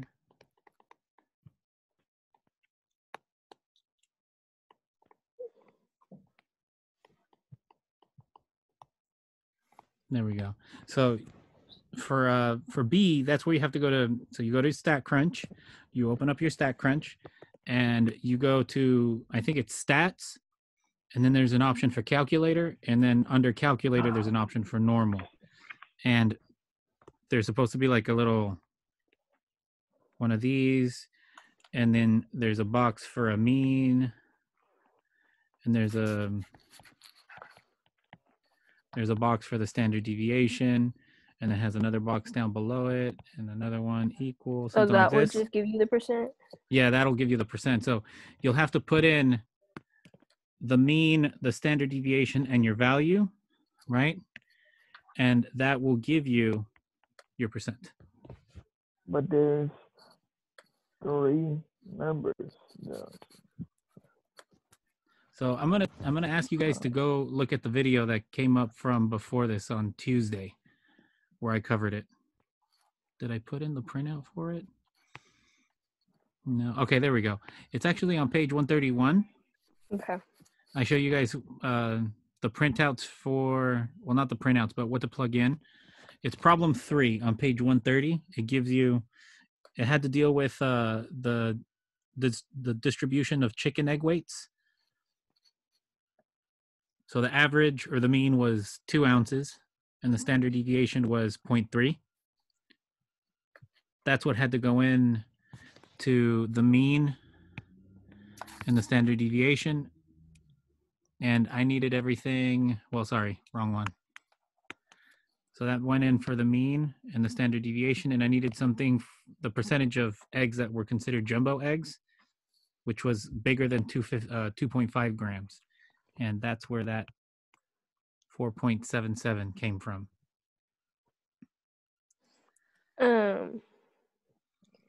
Okay.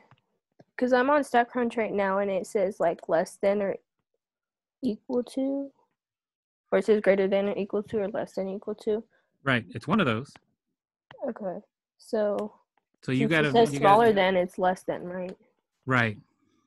Okay. And then what is the number that goes in after that? Right. So in this case, what's the? There's one number that we haven't used, right? Yeah, the circumference. Right. So they give us a mean. Uh-huh. And they give us a standard deviation, right? Yeah. They give us the mean, and they give us a standard deviation right there. And we were concerned with the 2-year-old that had Down syndrome. And that circumference is the 44.5. Mm-hmm. Right? And the question is asking for B, right? What percentage of girls has a head circumference that is smaller than the girl with Down syndrome? Okay. We doing all right? Yeah, I think I got it. Okay. Yeah. Yay. Finally. I was like looking at it earlier and I was like, Yeah, this is a heavy chapter. yeah. But it's okay, Yeah. I got it. Cool. Perfect. Thank you. Mm-hmm. All right. So my office hours started 20 minutes ago. I'm gonna move over to my office hours. Okay. So which means I'm gonna have to end this. Okay, cool. Okay. So if you guys go to your what's it called? The home pages for the classes themselves. Yeah. For the Canvas page, there's a link there for online office hours. So I'll be there. Okay. Okay. So I'll see you guys in a bit if you guys come back. Okay, thank you. Okay. Uh-huh.